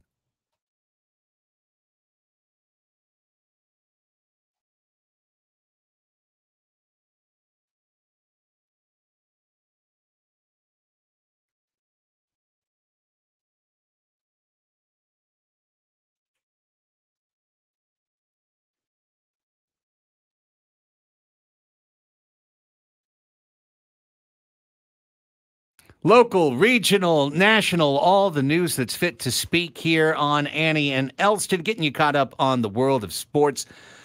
All right, one last time. Let's start things with Annie, with baseball, with the Sky Dome, and with the game that was. All right. Early this morning, the Padres and Dodgers got the 2024 season started in Seoul, South Korea. Padres took a 2-1 lead into the top of the 8th. Kiki Hernandez hit a sac fly to tie the game at 2. And then Gavin Lux batted with 2 runners on. And then this happened. Lux 0 for 3, flew out to deep left his last time. Swings at the first pitch, grounds into the right side. Cronenworth as it go off the glove into right field. Hernandez rounding third. On his way, he will score. And for the first time tonight, the Dodgers lead. It's 3-2. That's just bad luck for Cronenworth. This ball actually goes through his glove. He's walking off the field right now to get a new glove. Great to hear, Jesse and Tony. Bad luck indeed. The Padres lost to the Dodgers 5-2. They will play the Dodgers again tomorrow at 3 a.m. with Joe Musgrove on the mound for the San Diego and Yoshinobu Yamamoto for Los Angeles. Reds infielder Matt McLain was scratched from the lineup Monday due to some discomfort in his left shoulder. They are doing an MRI, but the status is currently unknown on that. Reds starter Brandon Williamson will begin the season on the 15-day injured list, manager David Bell said today. The left-hander departed his spring training start over the weekend with shoulder soreness. And the Mets will open the season with righty Tyler McGill as their 5th starter. And that is that for MLB. Over to Braden, who's got the NCAA tournament first 4 action. Yes, I do. Woo! It's March. It's March. Great time. March. As always. Great time. You know, it wasn't a great time. The game last night, the Virginia Cavaliers were not a great time. They got ran out of the building last night and showed everybody why they didn't deserve to be in the NCAA tournament as Colorado State beats Virginia 67-42. Virginia had 14 points in the first half. They didn't score for 50 minutes of real time in the first half. It took them forever to score points. At least they had 14, I guess, in the first half. With the win, Colorado State will advance to the Midwest region, and they earn Mountain West Conference $10 million. So good for Colorado State to tee off cash money on the terrible decision by the committee to put Virginia in over St. John's. I'm sure Rick Pitino's just so fired up after last night watching Virginia get run out of the building. Battle of 2 16 seeds. Winner will play North Carolina in the West region. Wagner beats Howard 71-68. They win by 3. Wagner advances. They will be taking on North Carolina tomorrow in the first round of the NCAA tournament. As for tonight, or 3:40 in the afternoon, you got Grambling taking on Montana State. 2 conference winners. Montana State 17-17 and favored by 4.5 over Grambling, who's 20-14. Winner of that game will advance to take on Purdue in the Midwest region. Colorado, Boise State in the South region will play tonight at 6:10. That should be a pretty good basketball game between a team that got hosed in Boise State. We didn't really spend too much time on that, Annie, on Monday, but Boise State got wrecked with their seeding. They could go on a little bit of a run here. Colorado, really good basketball team. Needed a little bit late stretch to make the NCAA tournament. They're actually a 3.5-point favorite over Boise State. That will be at 6:10. Both those games will be on True TV. And that's the latest with college basketball. I'll be back with college baseball and high school baseball in just a little bit. But first, here's Craig. But first, I've got your arena report. Local arena, NBA, and NHL. The San Diego Gulls, believe it or not, are in action right now. Must be a school day game at SAP Center for the Gulls and the San Jose Barracuda.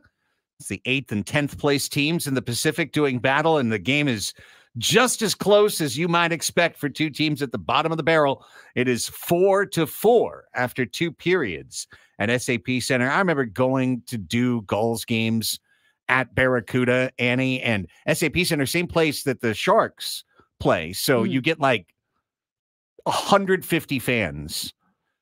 There's probably a Sharks game tonight, and like 150 fans will show up in the morning to watch the AAA team play in this gigantic cavernous arena where they've still got all the music up at the same level as if they had 17,000 people, like they would be there later that night.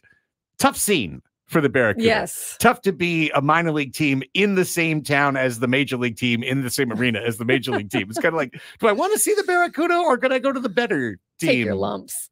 It's rough. 4-4, 20 minutes left to decide that one for our beloved Gulls.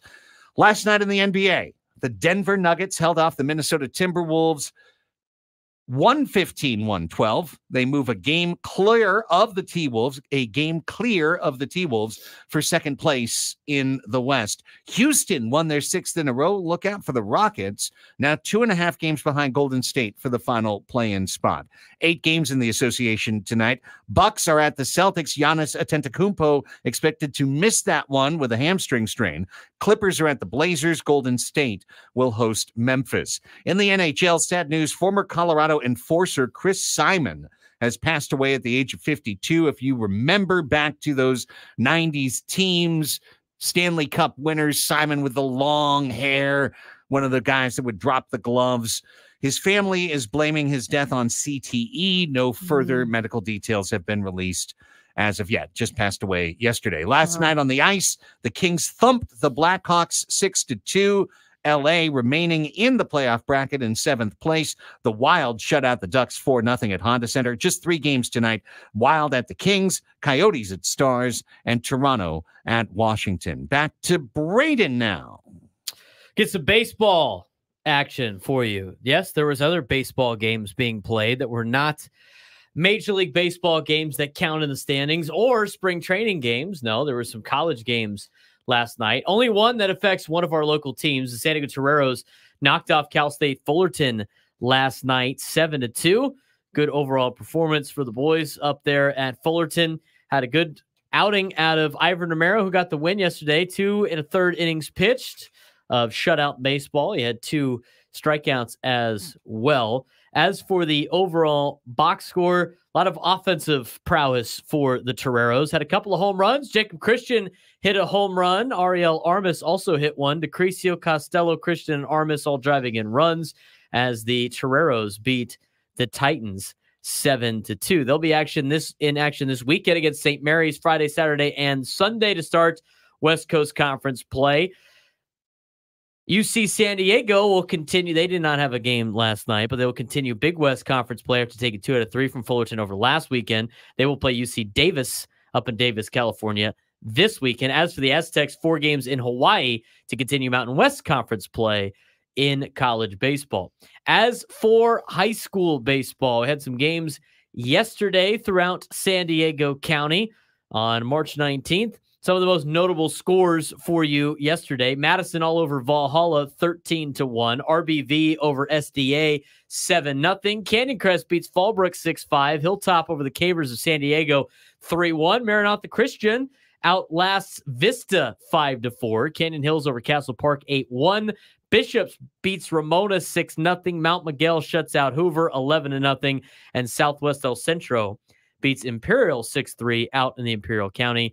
That is the latest on high school baseball scores. Not too many games yesterday. We'll have some today that we'll talk about tomorrow, as we got a lot of ranked teams playing this afternoon in high school baseball in San Diego. And that'll do it for me. And as well for the 12 o'clock sports fix. The midweek 12 o'clock sports fix usually slots in at about 9 minutes. And that's what we did today.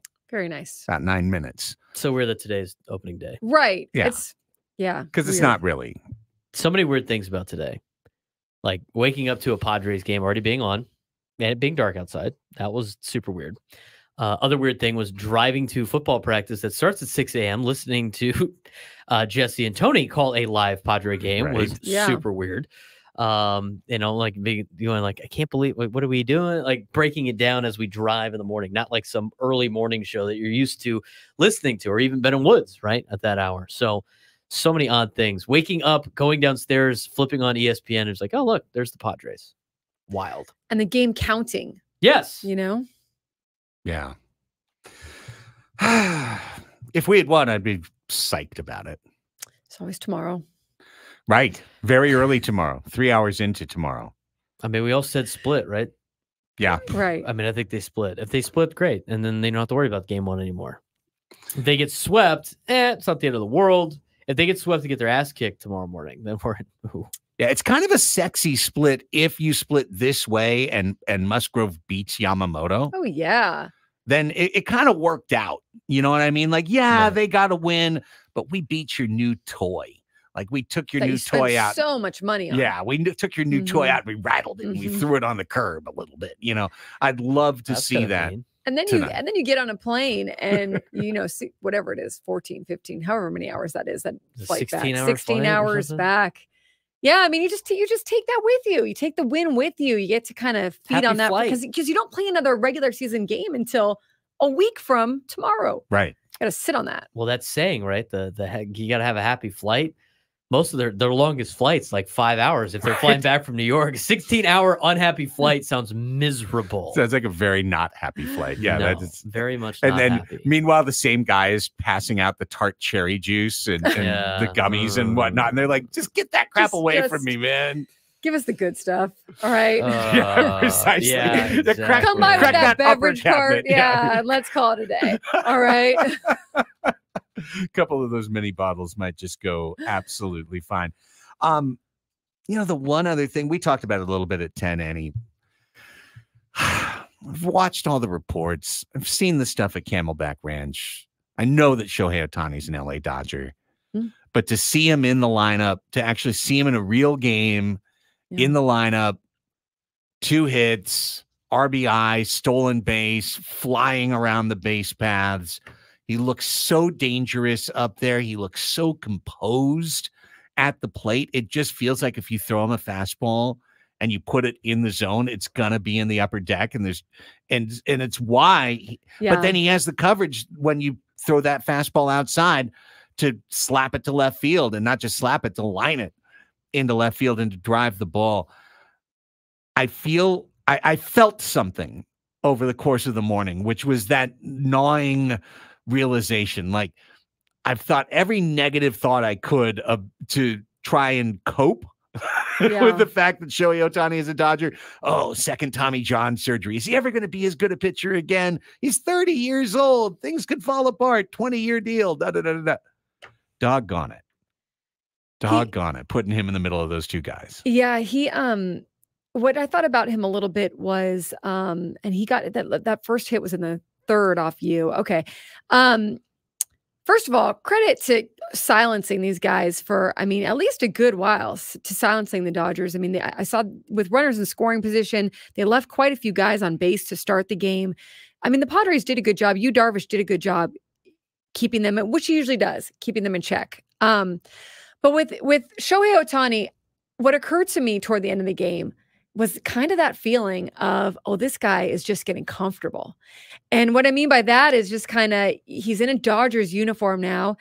He's getting his feet under him. He's getting back from that surgery that he had. And he's on a team where they're competing.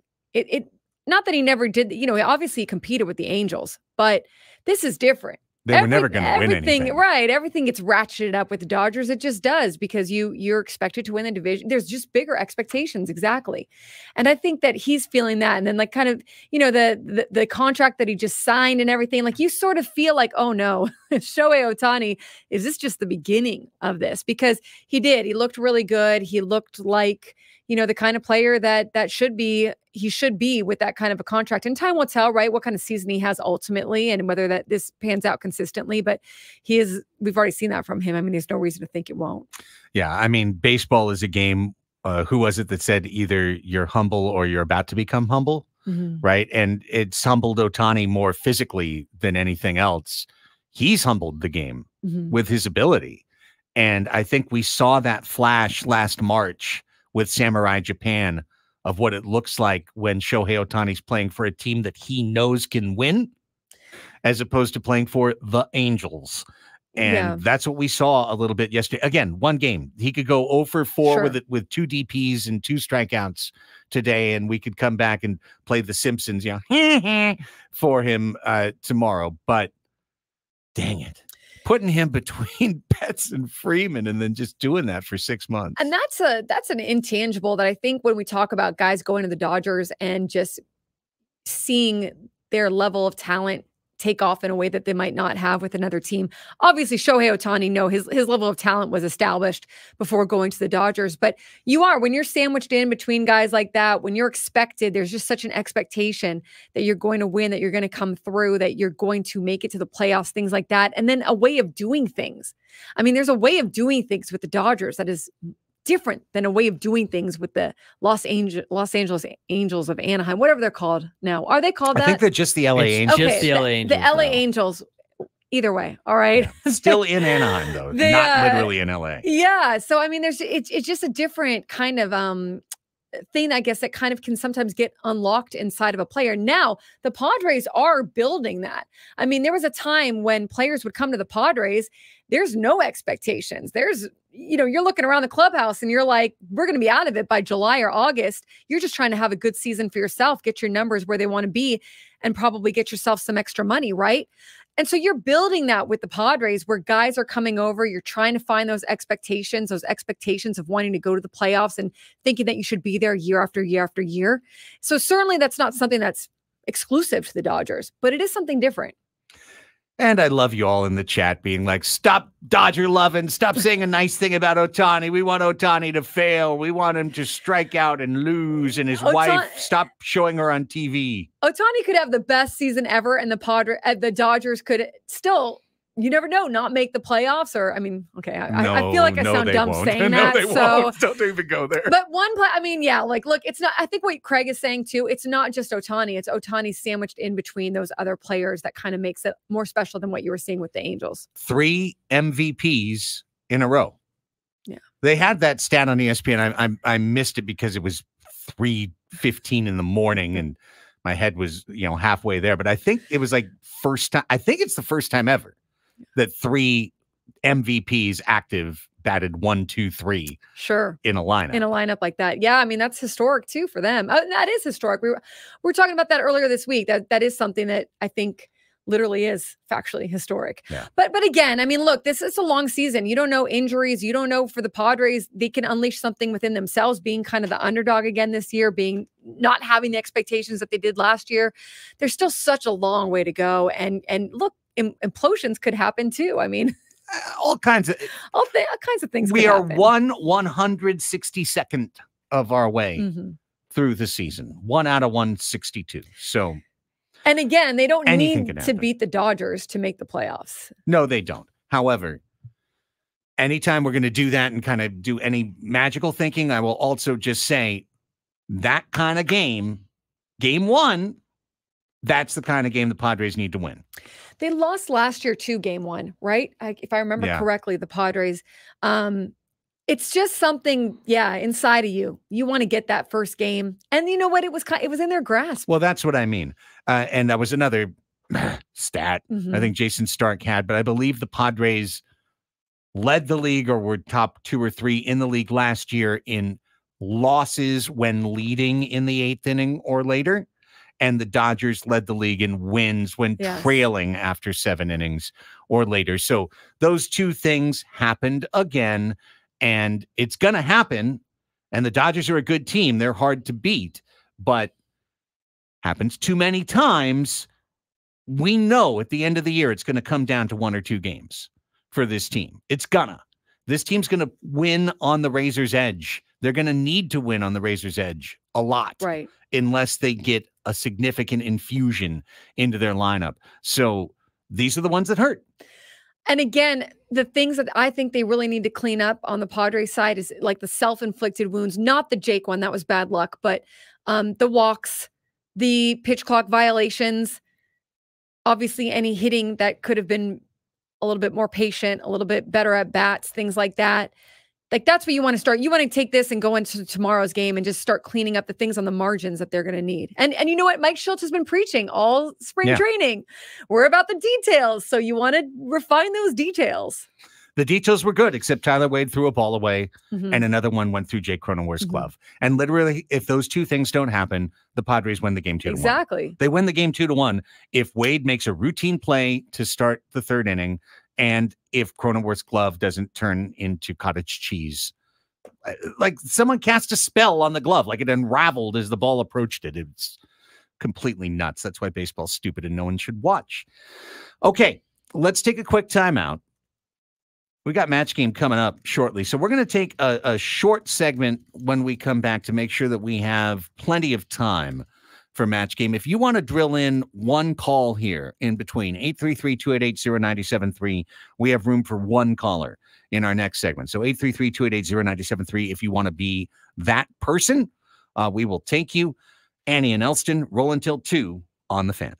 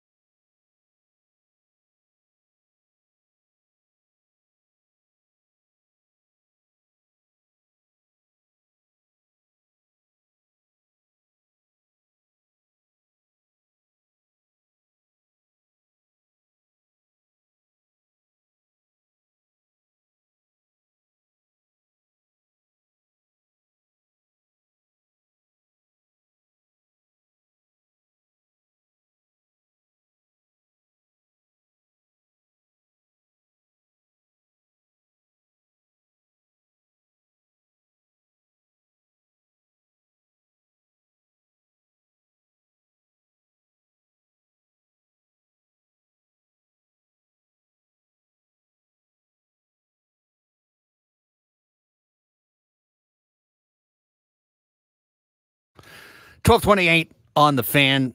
Annie and Elsten back with you. Tomorrow we do it again at 3 a.m. No watch party tomorrow. Let's just keep that in mind. You're on your own when it comes to a watch party. Feel free to go to 7 Mile Casino. What are the chances you're going to go to 7 Mile Casino and Adam's just going to be there, like still in his 97.3 the Fan polo? He's like, can we keep it going? Yeah. I feel the odds are low. Wouldn't it be great though? Wouldn't it be great if you're just like, that's Adam? Is that Adam? Mm-hmm. Just stay there Adam, the whole time. I see. He just shows up every morning like, hey guys, want to watch a ball game? Yes. Like, it's a Lakers replay from 3 days ago, Adam. I don't care. Let's watch. It's 3 a.m. Let's go. Let's do it. Adam the D-Gen is funny because he's such a family man and such a great person and so hardworking. So like creating the fantasy world where he's a complete degen and every night at 2 a.m. he's there just playing 5-5 no limit. Yeah. Just firing off on 3-barrel bluffs on flush draws. I could Stumbling out later, but then still making it to the studio in time for the meetings and everything like that. Absolutely. I could see it. Musgrove versus Yamamoto this evening.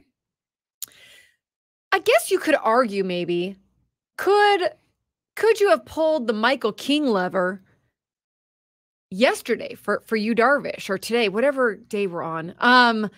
Would that have been, I mean, I guess it's 50-50, right? I mean, you gotta save Michael King for one or the other.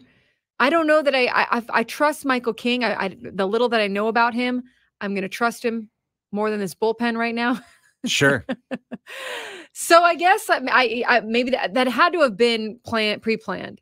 You know, we're going to save Michael King. It's a really good question, and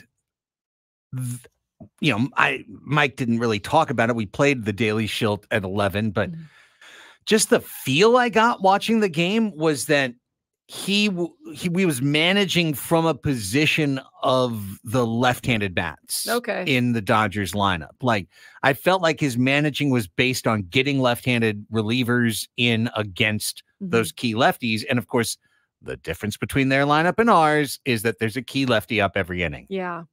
So that's why you saw Cosgrove in the 4th, and then Matsui in the 6th, and then Peralta in the 7th. And if you had seen Matsui in the 7th and Peralta in the 8th, you might have had the chance to bridge that gap. But that would have required a right-hander to come in earlier. And that's what I'm kind of wondering. You've got Musgrove tonight, better against righties than lefties in his career. He's not wildly platoon splitty, but still. Yeah. And then King, kind of the same thing in a way, in terms of sinker slider, not the exact same stuff, but kind of coming at you, same size guy, coming at you from the same spot. And I just wonder about backing those guys up one after the other. Obviously, from a talent standpoint, it makes perfect sense. But I kind of feel like Shilty's going to want to throw those lefties in there again tonight. Right. Like from a similarity standpoint, you'd want to shake it up a little bit more for the hitters. You'd want to, I mean, it's interesting, right? And I think I feel like we're going to see Michael King. So we'll see how they use him or how Mike Shildt uses him. But yeah, I did kind of wonder that, like what was the reasoning behind that? But that's true. They do have, I mean, they're that lineup, you have dominant lefties. They did go with lefties. They were trying to work some matchups there, no doubt about it. I think even going, like you said, to their relievers, maybe a little too early on some things, or you could have maybe switched the order up a little bit in terms of how they were used. But I didn't hate the management part. I didn't hate the fact that he was trying to get all these matchups and try to make that bullpen work. Because you do have these days off after tomorrow. You've got basically an entire week before you've got another regular season game. I don't know, did you guys talk about the roster? Let's discuss it just a little bit. I did, just in the most generic sense. I'm confused about Graham Pauley. First of all, Graham Pauley, congratulations. But if you're not using him every day, where is he? What's happening? What's the point? Where are we going? But maybe, I don't know. Maybe, like a game one, like, I don't know, like this, maybe that'll be uncovered, No, I agree with you. The fact that Pauly made the team and then Wade made the start. Right. I was a little confused. I think that's a perfect way to describe it. It's nothing major. It's not like you're screaming and throwing something against the wall. And I'm happy for Graham Pauley. Like, that's fine. I just want to know how they're going to use him. And I get the idea of using a guy who's been in 7 major league seasons as the opening day starter as opposed to a kid who's never been in the big leagues at all. So I get it, but if Graham Pauley's going to be on the bench, not only is that malpractice to Graham Pauley's development as a young player, it's literally the opposite of what Mike Schultz said he wants. And something that Ben and Woods have talked about, because I don't know if you heard, but they went to dinner with Mike Schultz at PF Chang's. And I didn't hear that. Yeah. Oh, really? Okay. Yeah. And they said there's a lot that they couldn't tell us, in terms of like really cool inside stuff, but that in general, they could relay that Mike Schultz didn't want to have young players on his bench that weren't playing. He wanted those players to get the ABs they need to develop. I don't see it for Graham Pauley, period. Like, unless he was going to go 5 for his next 11, grab a starting spot like Jake Cronenworth did in 2020 and just like never let go because he hits 380 for a month or something like that. I see Pauley as a guy that is going to alternate with Wade and Eggy Rosario and get in there here and there.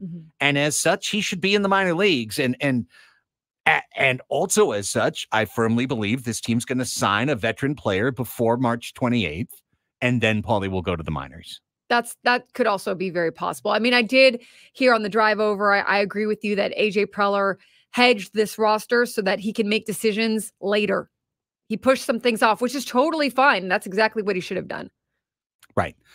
Hey, Luis Patino. We called that, didn't we? Did we call that? He's got some inflammation. The day that he arrived 3 weeks late to training camp, he couldn't get into a game. We're like, I wonder when Luis Patino is going to feel some tingling sensation or some numbness, some soreness. Because inflammation is just, it's a very broad term. Literally every time you throw, your elbow experiences inflammation. It's just a matter of when it calms down. Yeah, it's going to be interesting because this is not, there are going to be still changes is what we're essentially saying. Like, there's going to be some tweaks. They're going to relook at some things. They're getting through this with like their playoff roster or whatever, but they're punting a few of the decisions to when they get back for the opening day Giants, as they should. Couple of quick things in the chat. Rob says, is that a picture of Dave Roberts on the wall behind Elsten? Why, yes, it is. It was a birthday gift from Ben and Woods to Ben. That's a picture of Ben and Dave Roberts hugging.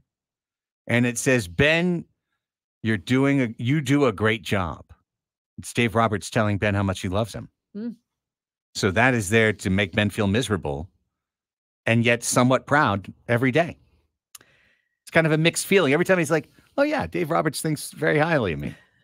And then, oh, Dave Roberts thinks really highly of me. And everyone gets to see Dave Roberts behind whoever's sitting in that chair. Yeah, which is normally there's a step and repeat here with like a baseball and some social media handles, but that was put up at 7 Mile Casino today. So now you see the dirt, you see how the sausage is made, the psychic sausage is made. There it is.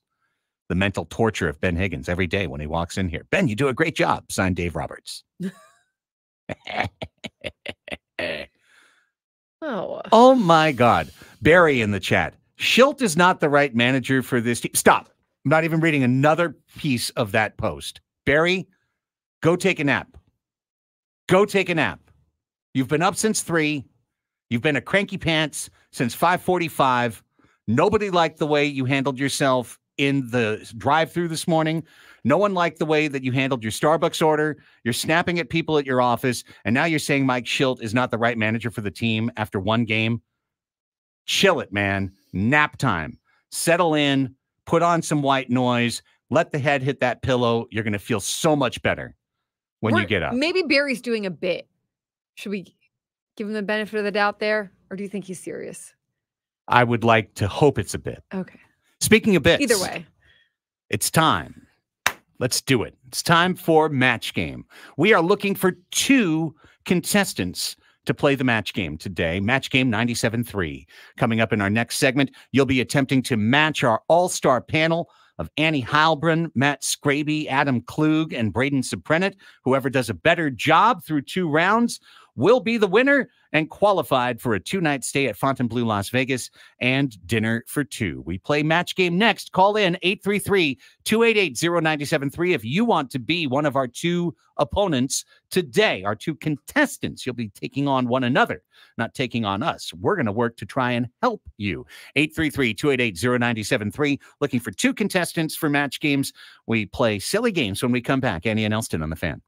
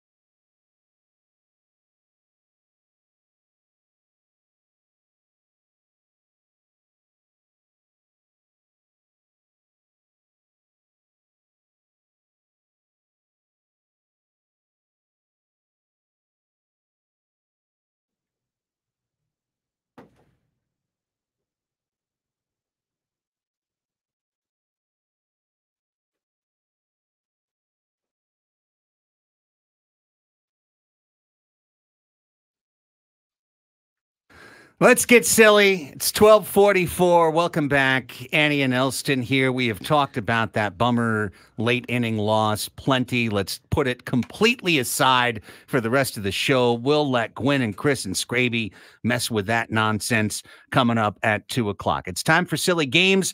It's time for our favorite silly game. Now let's roll the bumper. It's time to match the stars. Annie Heilbrunn, Adam Klug, Matt Scraby, Braden Supredent, as we play the star-studded big money match game 97.3. And let's welcome in today's contestants. First up, we've got Sean. Hi, Sean. Welcome to Match Game. How are you? Very good, thanks. Tell us a little bit about yourself. Just working today. Caught me on my lunch break. I was going to try to take a nap after a late night of watching my Padres, but decided to call in. Fair enough. That nap can wait like 15 minutes, and then you're golden. Sean, you're up today against Danny in San Diego. Hi, Danny. Welcome to Match Game. Hey, great to be here. First time contestant. I'm excited. All right. We got Sean versus Danny. Guys, have you ever watched the classic Match Game? Do you know what we're doing here? I'm familiar. It's been a while. Well, here's what's going to happen, guys. We're going to play this game in 2 rounds. In each round, each of you will get 1 question apiece.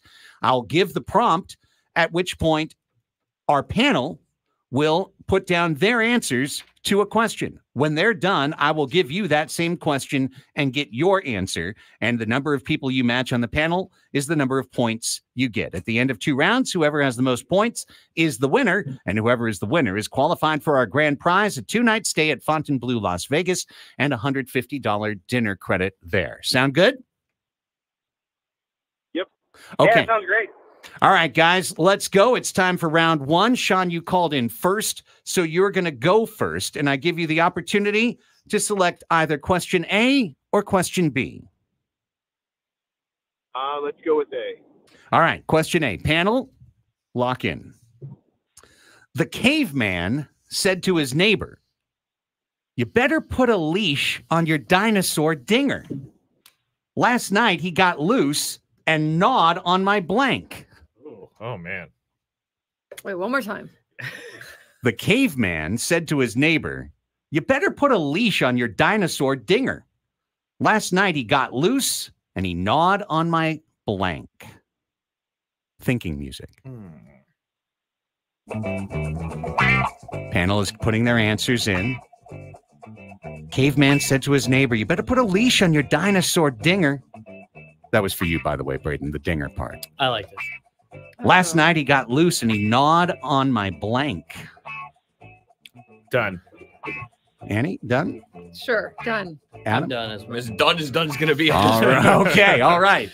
Panel is ready. So, Sean, now I turn to you, good sir, and I say to you, the caveman said to his neighbor, "You better put a leash on your dinosaur dinger. Last night he got loose and he gnawed on my..." I'm going to guess it rhymes and go with finger. Ooh. Finger. Dinger. Good one. On the finger. Wow. That is a good answer. Good answer. Let's see if it's a match to any of our celebrities. Annie Heilbrunn. I had flowers. You gnawed on my What flower. are the flowers? like a the dog. neighbor Yeah. Triceratops. Right. An herbivore. Sure. Yeah, he is an herbivore. I went with leg. I'm Not in my leg. I think that was kind of what I was I'm thinking trying about to be too. more general. I like I Adam. was too, and I got flowers. I want our listeners to win. I gave both a specific answer and a more generic answer. I went with crops or food. I'm thinking, back in the day, essentially farmers. Back in the day of a caveman and a dinosaur. The farmer caveman. His crops are under attack by Dinger. Now to the biggest Dinger enthusiast. Here's That's Braden. right. I put glove, specifically Jake's. That's a good one. Specifically Jake put on That his explains glove. everything. That's right. It was the Triceratops. The Triceratops did it. Oh, no matches for you that round, Sean, but hang on. You've got another chance. But right now, let's turn to Danny. Danny, here comes question B and your question in round 1. The 102-year-old man said, Today, I can do the very same things I did when I was 20. Only now I need blank. What kind of show is this? Yeah. The 102-year-old man said, today I can do the very same things I did when I was 20. Only now I need blank. Ooh. Definitely not going with my first instinct on this Okay, one. not this time. Me too. Don't guess the tiny blue pill. Right. Hey, well, you know, I mean, anything's fair in love and war. Panel, let me know when you're ready. Ready. Ready. Ready. Ready. All right. Danny, now it's your turn. The 102-year-old man said, today I can do the same things I did when I was 20. Only now I need... So I feel like the prompt wants me to go blue. I'm thinking blue, specifically Viagra. Blue pill. There it is. Said I wasn't going with it. Only now I need, you know, the little blue pill. The little blue pill is the I wasn't answer. thinking That's that. what we're looking for, Annie. I just went with vitamins. Vitamins. Oh, I think we give it No, to it does him. not match Viagra. That's not a vitamin. It's not I a have daily checked vitamin. at CVS. Trust me, it's not there in the vitamin aisle. Oh, okay. Okay. Moving on. What did Matt say? For the record, it was Crisello being the 102-year-old man until we started talking about blue pills. Caffeine. Oh, that's a Caffeine. good All right. one. All right. Okay. I went with more time. Need That's, twice I as think long that to is a do it. great answer. I think that's a great answer. Just a little more time. Just takes a little longer is all. I put total T. Oh, close. Very Close. You're right there. Craig, I think we're going to have a little talk after the show. No, I think it was a good one. That was a very good one. Okay, so listen, it's a tie right now at 0-0. So Danny, this time you're going to get to go first in round 2. This is the second and final round. So you have the option of question A or question B. You know, I'm feeling good. Let's stick with B. Sticking with B. Here we go. Panelists, get ready. See if you can match Danny. Here All we right, go. Danny.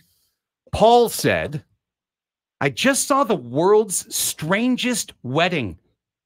Instead of a regular suit, the groom was wearing a blank suit. Paul said, I just saw the world's strangest wedding. Instead of a regular suit, the groom was wearing a blank suit. I got it. We got this one. Yeah. I got one. Done. I'm not very creative Done. this time. All right, the panel is ready. So, Danny, it's back to you. Paul said, I saw the world's strangest wedding. Instead of a regular suit, the groom was wearing a what? I gotta hope somebody matches with birthday suit. A birthday suit, wearing his birthday suit. I feel good for your chances here, Danny. Let's go to our all-star panel, Annie Heilbrunn. Birthday suit. Wow. That's one match. Max Gravy. You know, since we're going in this direction, that was my first instinct. I went back to it. Birthday suit. Oh, 2 matches for Danny. Adam? I guess I'm the bad guy who went bathing suit. That's a good one. That's still a good try. I mean, it is San Diego. That's true. And I also Braden. went with swimsuit. So Swimsuit. Oh, Fair enough. I like it. fancy Beachy. swimsuit. Beachy. Beach All right. wedding. Two matches for Danny. All right, Sean. So here's the situation. It's your last prompt. If you get 2 matches, you tie. 3 matches, you win the game. Sean, here's your question. Panelists, ready? Terrific Tommy said, I'll sign with your team, but Korea's a bit far to go. It would be better if you played that series in blank.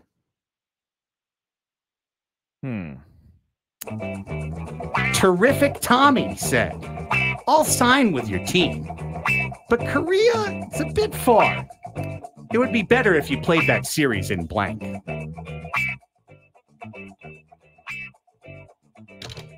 Done. Done. I'm done. Done. All right. I'm curious if we're going to have a tie here.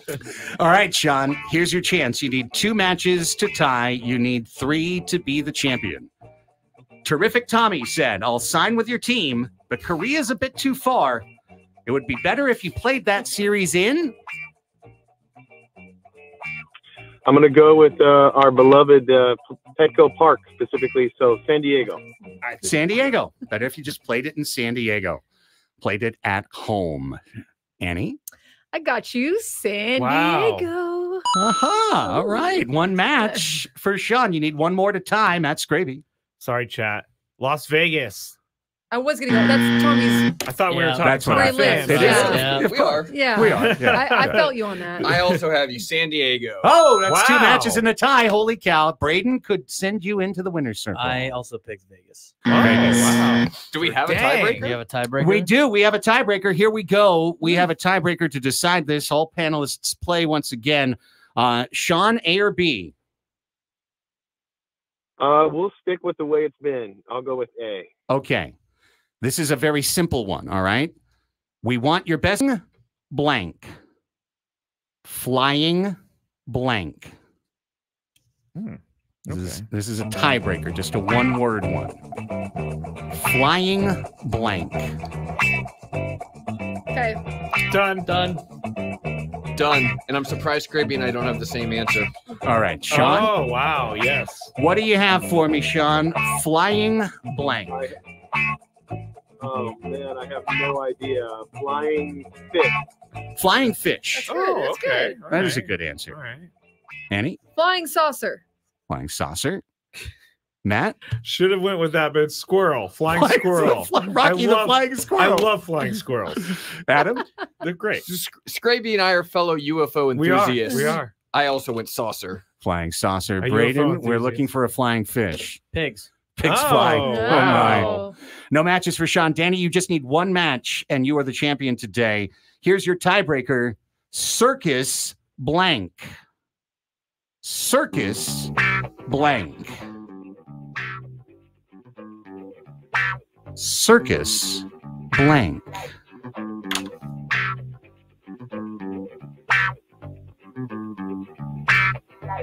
Okay. Yeah, I'm ready. Done. Got it. Done. Danny, this is for the win, my friend. Circus there's blank. A couple, but there's a couple, but I'm thinking go circus tents. Circus Oh, tents. wow. Good one. I said circus freak. Circus freak. Wow. Wow. Jeez. I said circus animal. Circus I animal. don't know what that is, actually. Circus animals. I got clown. Circus clown. I also went circus animals. Oh, okay. Oh. I immediately thought Good of double Bugs Bunny. tiebreaker here. We're blowing out the clock. One of you was supposed to get that right. Bummer. It's okay. We're going to go to a second tiebreaker, Whoa. guys. Okay. It's unprecedented. This is unprecedented. It's like extra innings on Yes. opening day. It's like playing a It's game like- at 3 in the morning. Yeah. It I was is. concerned for a minute today's game was going to go extra innings. I know. We all were. I'm And sure. now it has. Sean, your second tiebreaker is San Diego blank.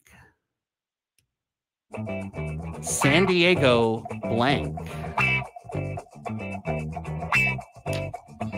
Done. He's done. Yeah, I'm done. Okay, I'm fine. done too. If he doesn't get this one, Sean, Yeah. it's your turn. What do you got? San Diego Padres. San Diego Padres. well done. I put Friar, but they all put Padres, so I put we're Padres fine. too. Three Yeah. Padres. Wow. Three Padres. Nice. Oh my goodness. I would have picked Sockers, of course, but that's fine. That's fine. That's a good job. All right, Danny, your second tiebreaker, you need 3 to tie 4 to win, is national blank. National blank. Better not cause another tie here. Well, that's on you guys. You can decide on your own to end this game. I'm ready. I'm ready, yeah. So am I. All right, Danny, here we go. Your answer to national blank. Hopefully everybody put down National League. National God. League. No, not me. National Lampoon. National Park. I went with league. Oh, 3 to 2 wow. on the tiebreaker. I also went league, so you got 2 of them. Sean, congratulations in the longest match game ever. You are the champion. Congrats. Great job, guys. You've been qualified for our grand prize, Thank you. a 2-night stay at Fontainebleau, Las Vegas, and dinner for 2. Sean, hang on the line. Braden will get your information. We're overdue for a break. Panelists, thank you. Great job, Thank you. everybody. Annie and Elsten back with hour number 4. We're going to pick the entire NCAA bracket based on coach's favorite music when we come back on The Fan.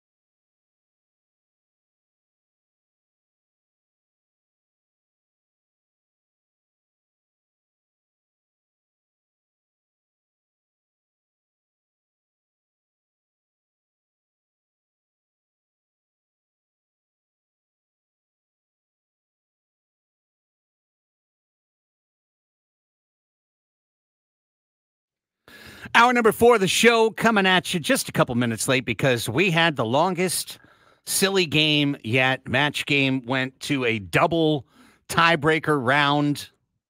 Congratulations to Sean. He's qualified now for the grand prize drawing at the end of the month.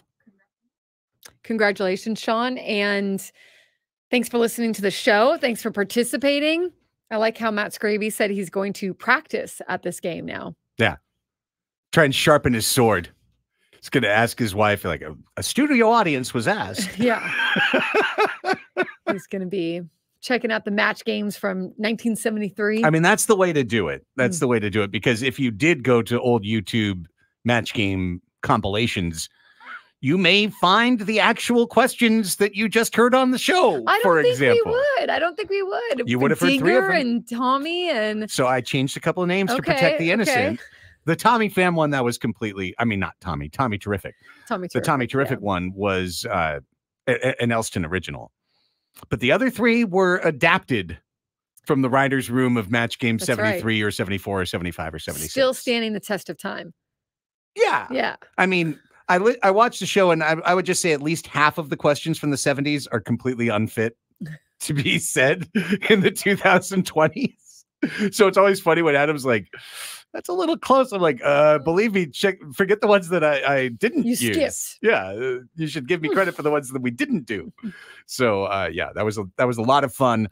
Tomorrow we're back to Fast Money, so hopefully we can qualify again. But we're having a lot of fun on silly games. Speaking of silly, and kind of a game that we could play right now on Annie and Elsten, we're gonna take a sports talk radio old hand staple, and we're going to liven it up, give it a fresh new twist, and a little lemon zest on top, and see if we've got an all new creation.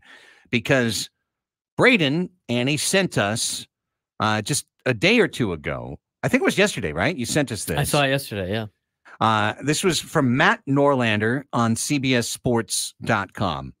He went to, not literally walked to, but he contacted all of the coaches in the NCAA tournament and asked them for their favorite musical artist, for whoever they like the best, the band or artist that means the most to them. And then he redid the bracket instead of the universities. I mean, we still know which university, but it was the coach and their favorite artist. So now we're going to decide who wins the national championship based on only this. Okay. I mean, that's just as scientific as anything else we could do today, right? Like, do we want to waste everyone's time and pretend like we know everything about all 67 of these games? We and want to be go like, with music. I really think that it's going to be tough for the Illini there. Like, no. Let's do it, Braden. How are we going to do this, man? What are we doing? How are we doing it? Do we need music? What I do think we need music to... Woo! Like it. All right. Here's your East region. The 116 matchup, I got to pull up like an actual bracket too, just to see if we can play this out. Let's get through the East first. Dan Hurley, the head coach of the Yukon Huskies, his favorite band is Pearl Jam. Stetson Hatter's head coach, Donnie Jones, likes Casting Crows, not Casting counting Crowns. crows. Not casting crowns, not counting crows. I thought that's what I thought it was. Okay. Yeah. I like Pearl Jam better. Yeah, I don't even know Casting I don't either. Crowns. I'm Pearl Jam. All right, so Pearl Jam advances. We're advancing Yukon's Pearl Jam. Dan Hurley moves on to the next round. Dusty May was getting some flack for this. They don't actually believe he listens to Rod Wave. But then in a counter to that, he actually posted his Spotify list and all of the Rod Wave songs that he has like, look at this. on social media. So Dusty May of Florida Atlantic, his head coach, Rod Wave. Babyface for Chris Collins, head coach of Northwestern. I vote Dusty May. I'm voting Dusty May. I vote Babyface, but okay. All right, you lose. Yeah. 2-1. So advance. UConn will take on Northwestern in the round of 32. Setting State Aztecs, Brian Dutcher, Bruce Springsteen is his favorite. Thoughts on Bruce Springsteen? I love that it's Bruce. I love that this is Brian Dutcher's favorite. That Bruce Springsteen is Brian. Ugh. Yes, I love it. I think it's on par. UAB's Andy Kennedy's favorite musical artist is Bob Marley. That's a tough 5-12. Wow, that is a hard matchup I in am the Bob first Marley. round. Sorry, Brian Dutcher. I'm Bob Marley too over Bruce Springsteen. Oh no, Aztecs out in the first round in a sweep.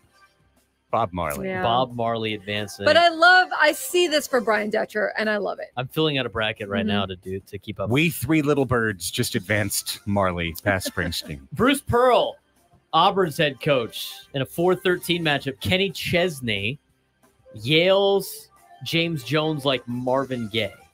I got Marvin Gaye on that one. I think Kenny Chesney's kind of cheesy, so I'm going to go with Marvin I got Gaye. Marvin Gaye all the way. Yale, little upset special there. Get out of here, Bruce Pearl. Mark Get out of Pope, town. head coach of BYU, likes Taylor Swift. Okay.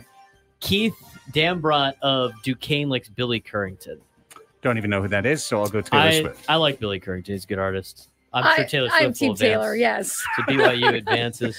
Nice try, though. Brad Underwood, Morgan Wallen, Preston Spradlin of Morehead State says Jeremy Camp. I'm going to go with Morgan Wallen in Illinois. I'll follow you there. That's fine. Sure. I don't know either of these. No, Sure. country music out of Yeah. there. So Kyle Smith, Washington State, Digital Underground, taking on Drake Bulldogs.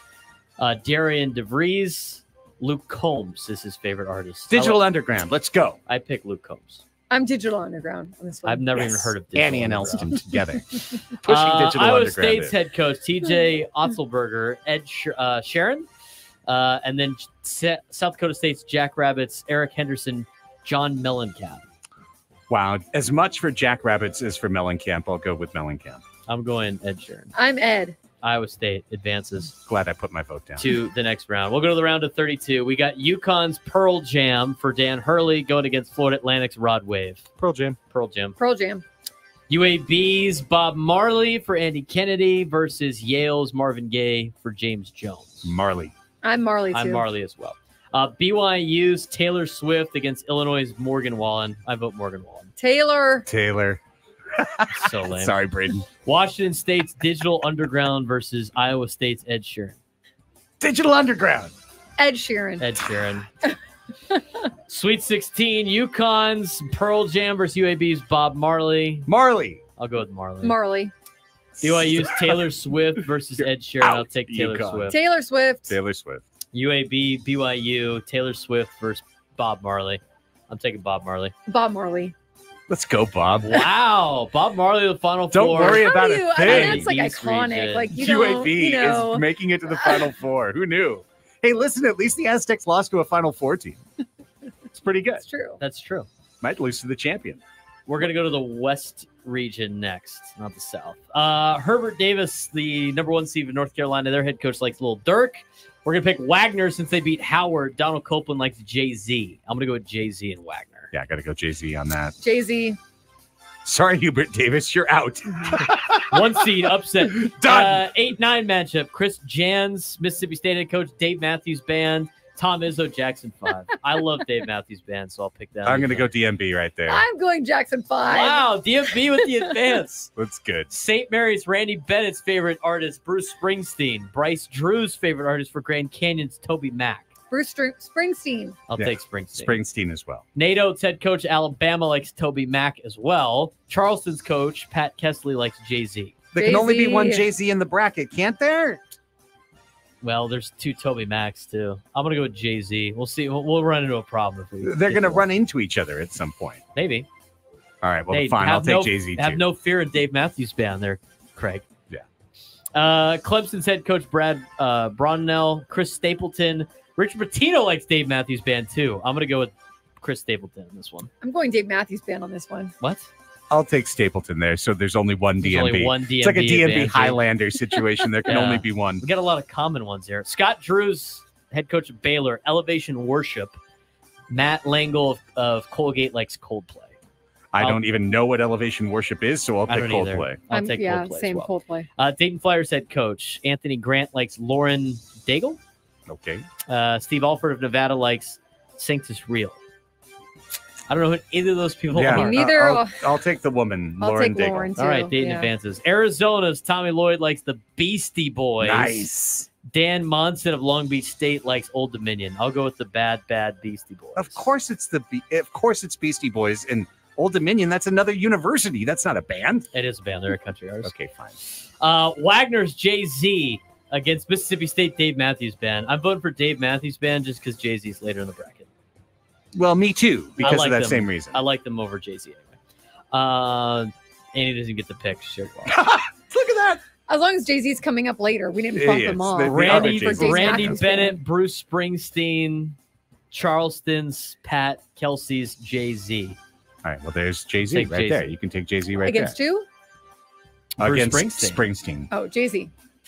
Clemson, Chris Stapleton is their pick from their head coach going against Colgate's Coldplay.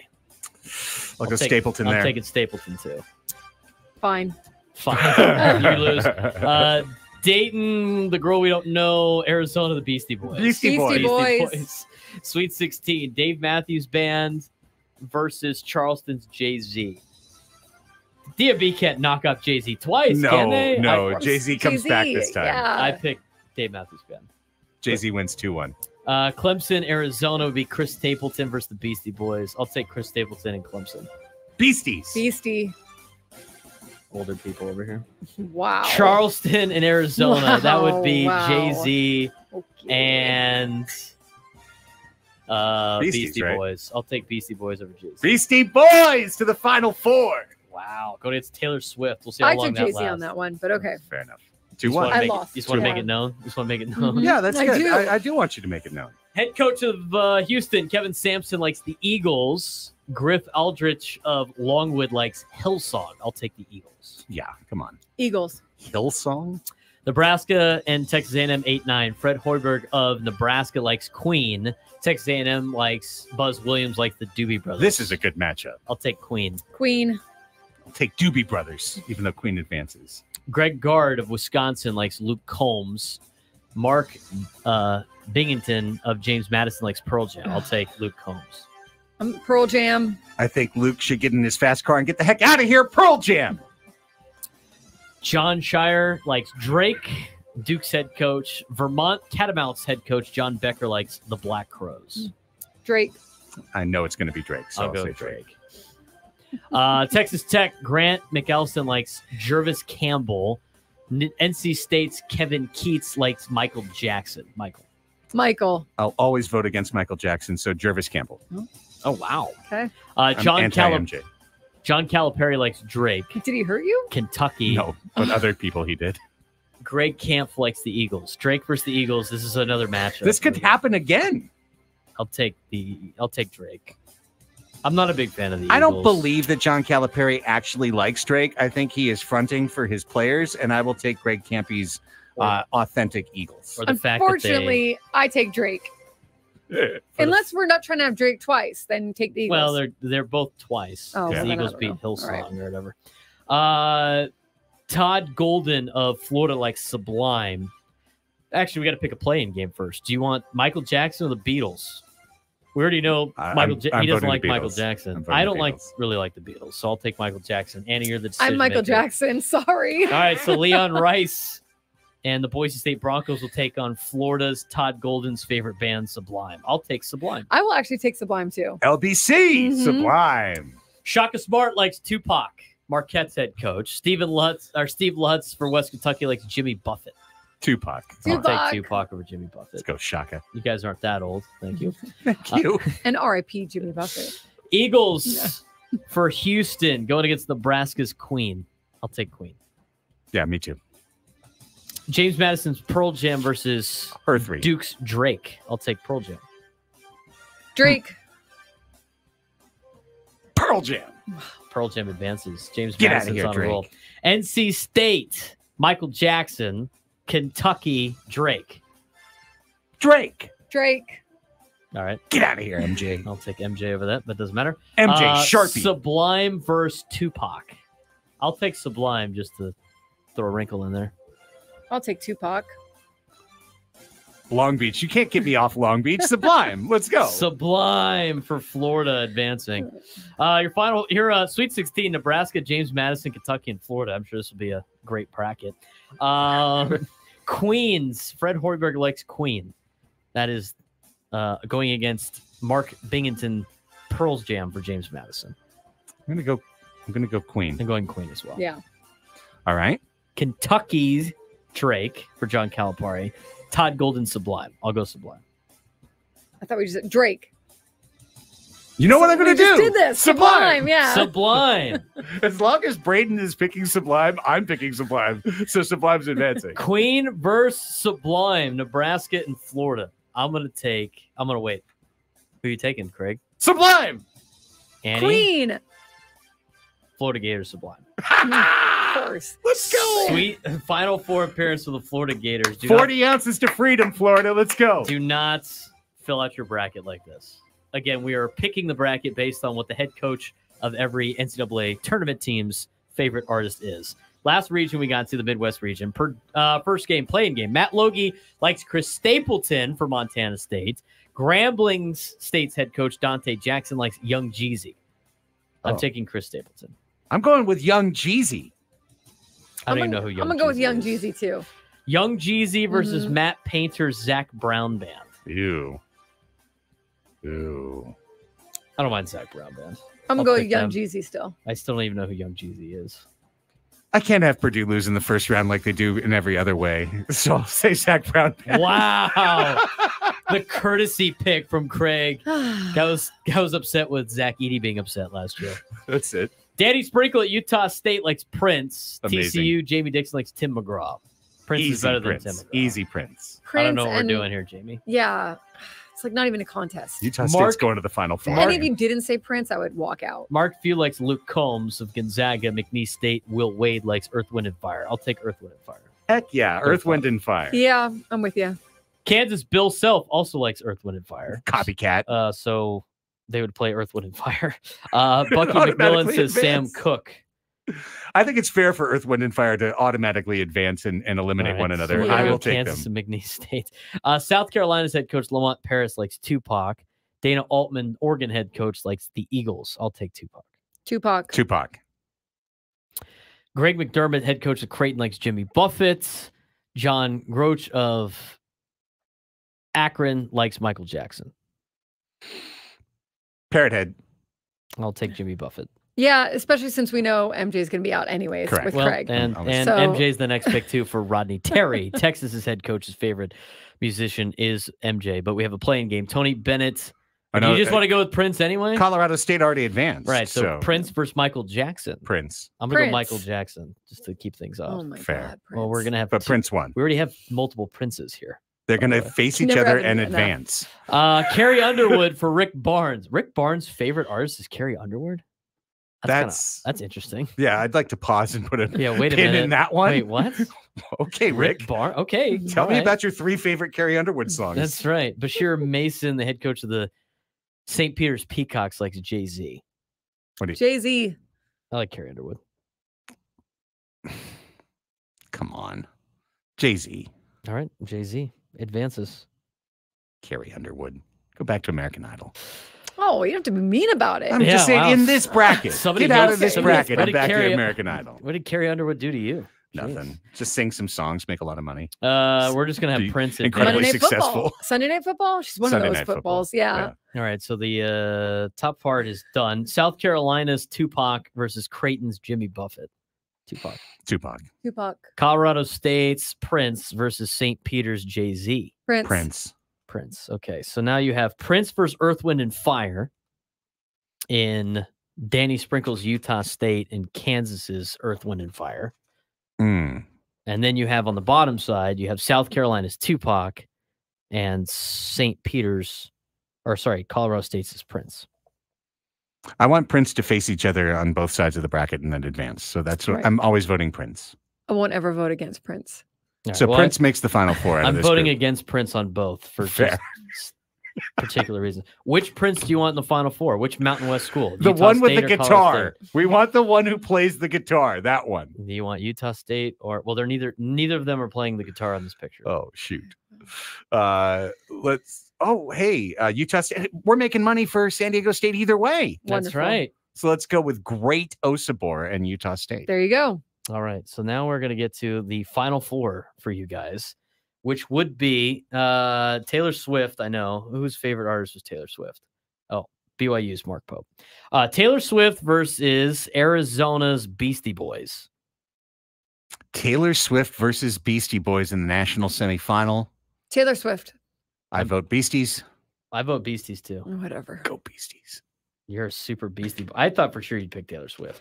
Got like 6 Beastie Boy albums on All right, so BYU's in the national championship. Florida Sublime versus Utah State's Prince. I'll pick Sublime. Prince. Prince. Guy couldn't do it. BYU's, or sorry, we have the Beastie Boys versus Prince for the national championship. I'll take. Wait, the Beastie Boys versus Prince. I'll take the Beastie Boys just to throw things off. Purple Rain. All right.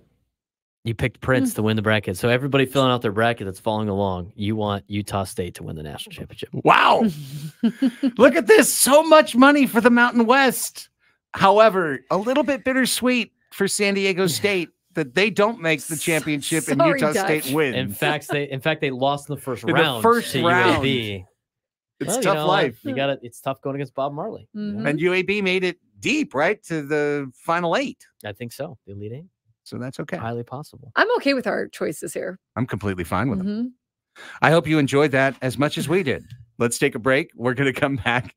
We've got Ask Us Anything coming up to wrap up the show. Annie and Elsten here on The Fan.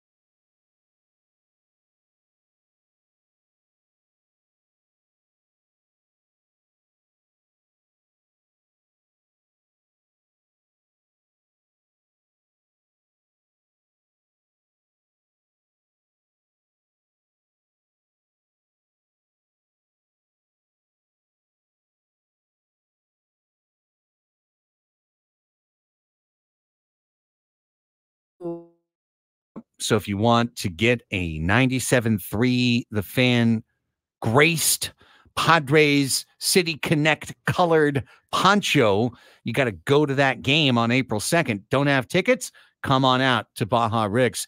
Both of our shows will have tickets to give away to April 2nd. Plus, there will be Blue Moon, Coors Light, and Topo Chico specials and breakfast served from 6 to 10 a.m. That's Thursday, March 28th. Baja Rick's Cantina, corner of 6th and L in the Gaslamp, brought to you by Blue Moon.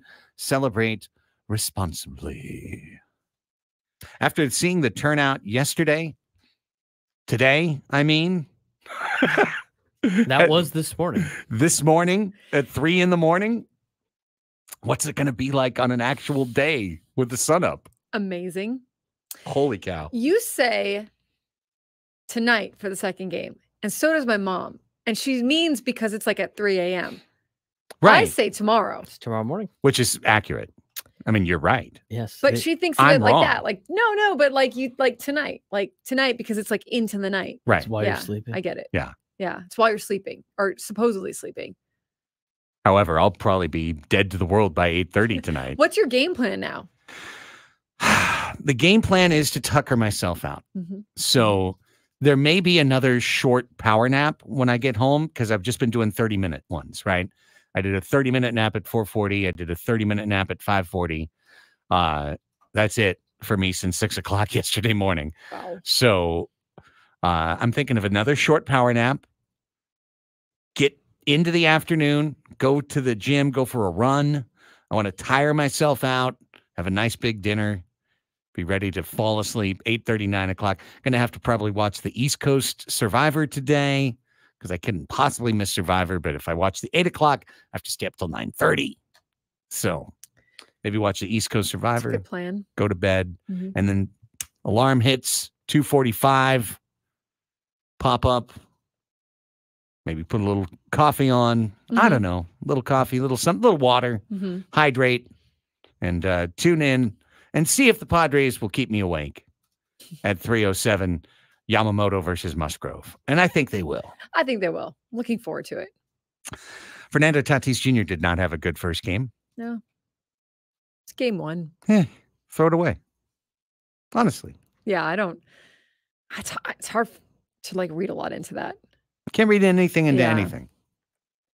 If there's one thing to learn over time about baseball, it's that you're not going to learn anything. Day after day, you're not going to learn anything. So many times you're going to leave the ballpark going, I know something now, and you're just going to be wrong.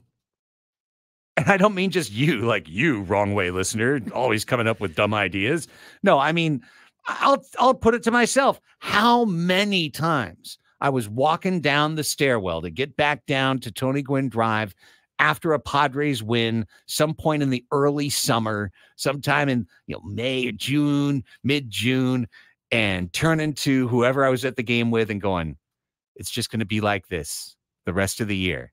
Soto hitting bombs, Xander getting 3 hits, Tatis throwing guys out and stealing bases, and Ha-Sung Kim doing everything, and the team putting up 9, 10, 12 runs, and the pitching being good, and us just cruising to victory. We're going to cruise to so many wins, and then we just didn't, because each one of those days was a false signal. As it turned out, all of those games were false signals. The real signal was what was not happening month after month after month.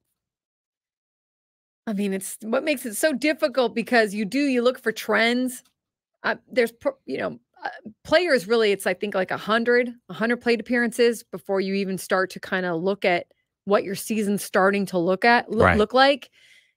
So that's typically like the standard and that you're kind of looking for. So we got a long way to go before that, but it is hard. It's so hard not to get, not to go with the emotion of the day's game. I totally get that. You can start 3 for 30, a 100 average, get a hit in your next 6 at bats, and go from 100 to 250. From 30 to 36 at bats. Yeah. So everything changes radically. I'll give you another example. We were all very, very happy with Jackson Merrill's performance this morning. as he had 3 barrels. He had 3 hard hit balls. Yeah, he went 0 for 3, but he put the ball in play hard 3 times. Really well done. Fast forward 10 games, and if he's 0 for 29, we're not going to really care about how many barrels he got. Yeah. So it's just so difficult. Satan's Blowfish in the chat. I remember the Milwaukee Brewers, I think it was 1987, won their first 13 games. Didn't make the playoffs. Started 13-0. Because 13, I totally get how you start 13-0 and you're like, this is going to be a great season. But 13 games is like a blip. It's like a drop of water in the ocean of a season. Yeah, you won 13 games in 2 weeks. Amazing. Maybe you then win 13 games in 6 weeks. And your team just slowly drifts down to 500 and below 500. So it's fun. We get this incredible privilege to be here every day and to talk through it. So we're going to talk through each game. We're going to break them all down. We're going to look at the composite parts. We're going to talk about the players' performances, but you're just going to hear me say this over and over. You're going to be like, stop saying it, Craig. But you have to look at these things dispassionately. You have to look at each of these, and sorry, just because I played it, but like as a poker hand, like you had this hand, it was the hand you wanted, you lost. Next hand. Next hand. You don't just sit there the rest of the night and go, oh, God, I had pocket 10s and I couldn't win with them. Like, next hand, you got to keep going on. And it's over time that you find out whether you're good or you're bad as a player. And the same goes for baseball teams. It's over time that you'll find out where they really stand. Absolutely. And you try to watch the trends, but even the trends within 6-week period of time or 2-month period of time could be very different from then the following 2 months or the 2 months before it. Or so the trends are kind of what you're looking for, but then overall at the end of the season, what the trends were. But you're as a team, you're usually looking at it like a third of the season usually, but you're trying to make adjustments, but not too many adjustments because you want to let things take process and give things a chance to work and give guys a chance to work out of slumps. And you don't want to do anything too rash at the same time. That's like the sweet spot, right? Like you don't want to do anything too rash, but you don't want to wait too long to pull the trigger. So it's definitely a little fine tuning there. And to answer Brandon's question in the chat, what did the Tigers do in 1984? They started 35-5. Brandon, they started 35-5, and that team went on to win the World Series in dominant fashion. So it's not always a false signal. It can be a very real signal. The 98 Yankees are another example of that. But of course, last year, the Tampa Bay Rays, through I think 70 games, were the runaway best team in Major League Baseball. The Padres are in an interesting spot too, because they're betting on some guys that they don't have history with. So you're betting on, you have to give things a chance to work, right? So you're either betting or you're taking that bet off the table one way or another, but you don't have that with some of these guys in some of these spots that are more unknown or more uncertain. You don't have a track record. You don't have a history to lean on. You don't say, well, we just necessarily keep this guy there, but out of need, they might have to in some situations. But that's going to be the interesting thing, I think, to watch too with this organization is how do they let things play out or not, and especially with some of these guys that they don't have the history with, such as their veterans. Final break of the show. When we come back, it's time to ask us anything. We'll open up the phone lines for you one more time on this program. 833-288-0973 is the number to use. In fact, if you want to dial in during the break, Braden will screen you up and we'll take you coming right out of the break. It is our catch-all fun call-in segment to wrap up the show. We only have one thing that we ask of you when you do dial us, 833-288-0973. Please ask us a question. Have a question in mind when you call in, because the name of the segment is Ask Us Anything. Coming up next to wrap up Annie and Elsten on The Fan.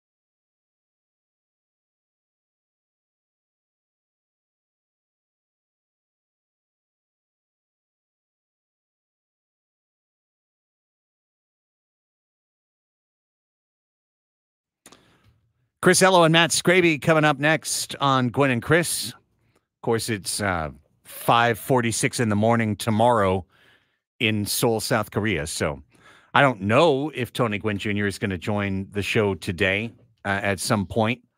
Maybe he's going to, dial in after breakfast. I think he did that last time. So check it out, though. Gwen and Chris from 2 to 6, the Scraby Chronicles from 6 to 7.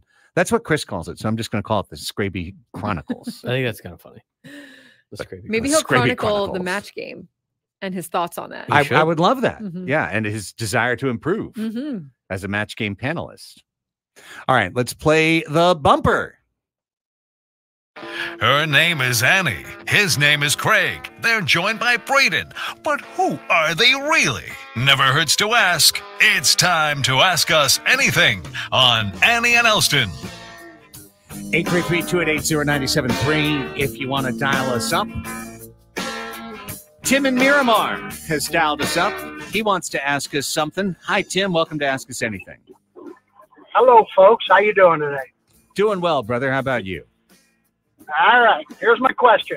You ready? Ready.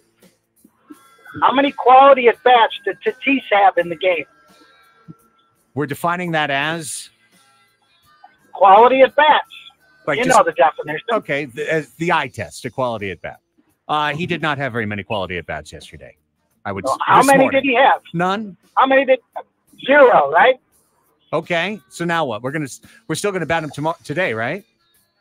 You're going to bat him every day, absolutely. But I love when guys talk the talk, but they got to walk the walk, man, and that includes Manny too. If those guys don't hit, doesn't matter who they have on the team. If the guys they're paying the big money to hit and pitch, doesn't matter who's in left field or center field, my friend. I like it, Tim. You're good. No, I appreciate you, man. Thank you. I mean, listen, it's one game.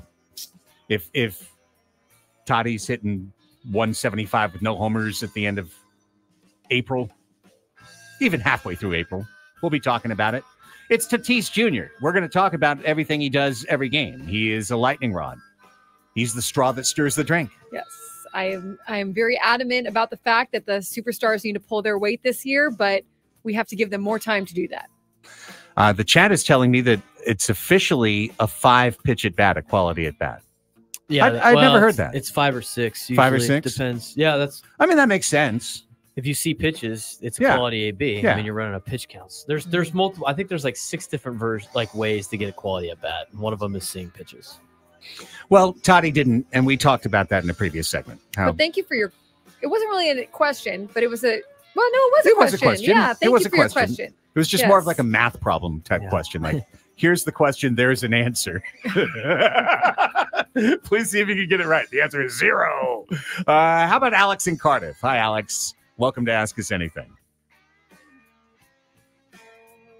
Alex. He got scared off. He was like, I I, understand. Didn't want cannot it bad follow enough. up. Right. I don't. Yeah. You don't want it bad enough. Here we go.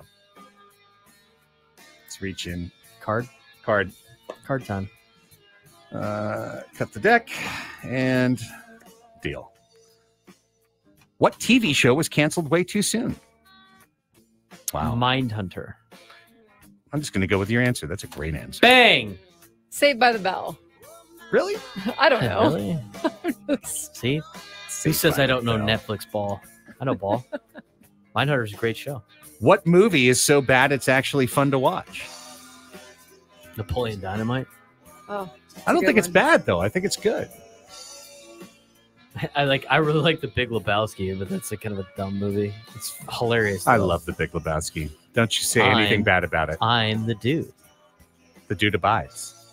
Nobody. What was like the Zoltan one or like the Zoolander? No. Yeah. Okay. I'll go Zoolander. But Zoolander's a good movie. That's true. Yeah.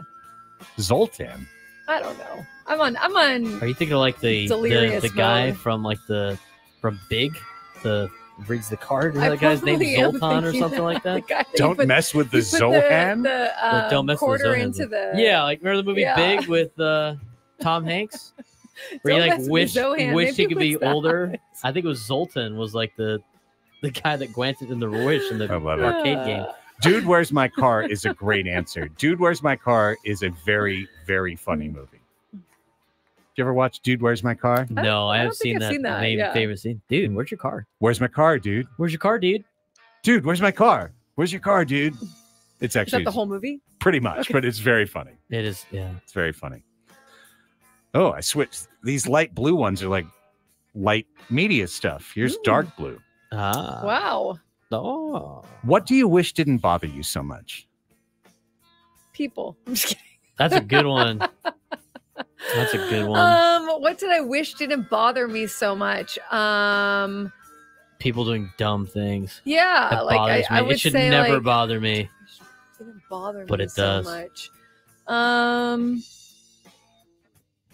Yeah, I think like how about Everything. like rude people? Rude people. Although I think rude people should bother me. Why right? would you not want to Yeah. be bothered by a rude person? People doing dumb things around me. Anonymous criticism. That'll be my answer. It's good. Anonymous 'cause criticism. It should never bother you ever. Well, it's But it something does. that we and you know, in this job, it's something that you experience. Of You have to course. deal with it. You experience All the time. anonymous criticism, and there's been more of it in the last 2 months. And believe me, we love everyone who is listening to the show, and even the folks who've been like, I tune in, I don't know, it's okay, whatever. That's fine. But like the guy who goes out of their way, like, I'd like to make a point of letting you know I don't like you and I think you do a good job. That shouldn't matter to me at all. And I think soon it won't. But that's why I answer, why do I wish it doesn't bother me so much? I like that Tyler Elsten said opening day overreactions. Good one. That's for sure. Good one. The number of quality at bats a player has one game into the season. Doesn't bother me as much as it could. Waking up to 100 text messages overreacting about the Padres at 3 a.m. Yeah, that's What's something that always makes you cry? Always. I cry at like things that are nice. Something that always makes me cry is like a nice act, like someone helping out an old person, or like someone saving a little puppy, or like I cry at all that stuff. when myself, people I love, or friends, family achieve something very, very great, I love that. like insane achievements. A heartfelt rendition of the anthem. Oh, that's nice. As Jack Cronin would say, Mhm. we won the anthem. Good start to the game. We won the anthem. We won the anthem. Hey, I think we won Ask Us Anything today. Thanks to everybody for tuning in. Thanks to all the callers who checked in. We'll be back with another game to chew on tomorrow. Annie and Elsten. Bye.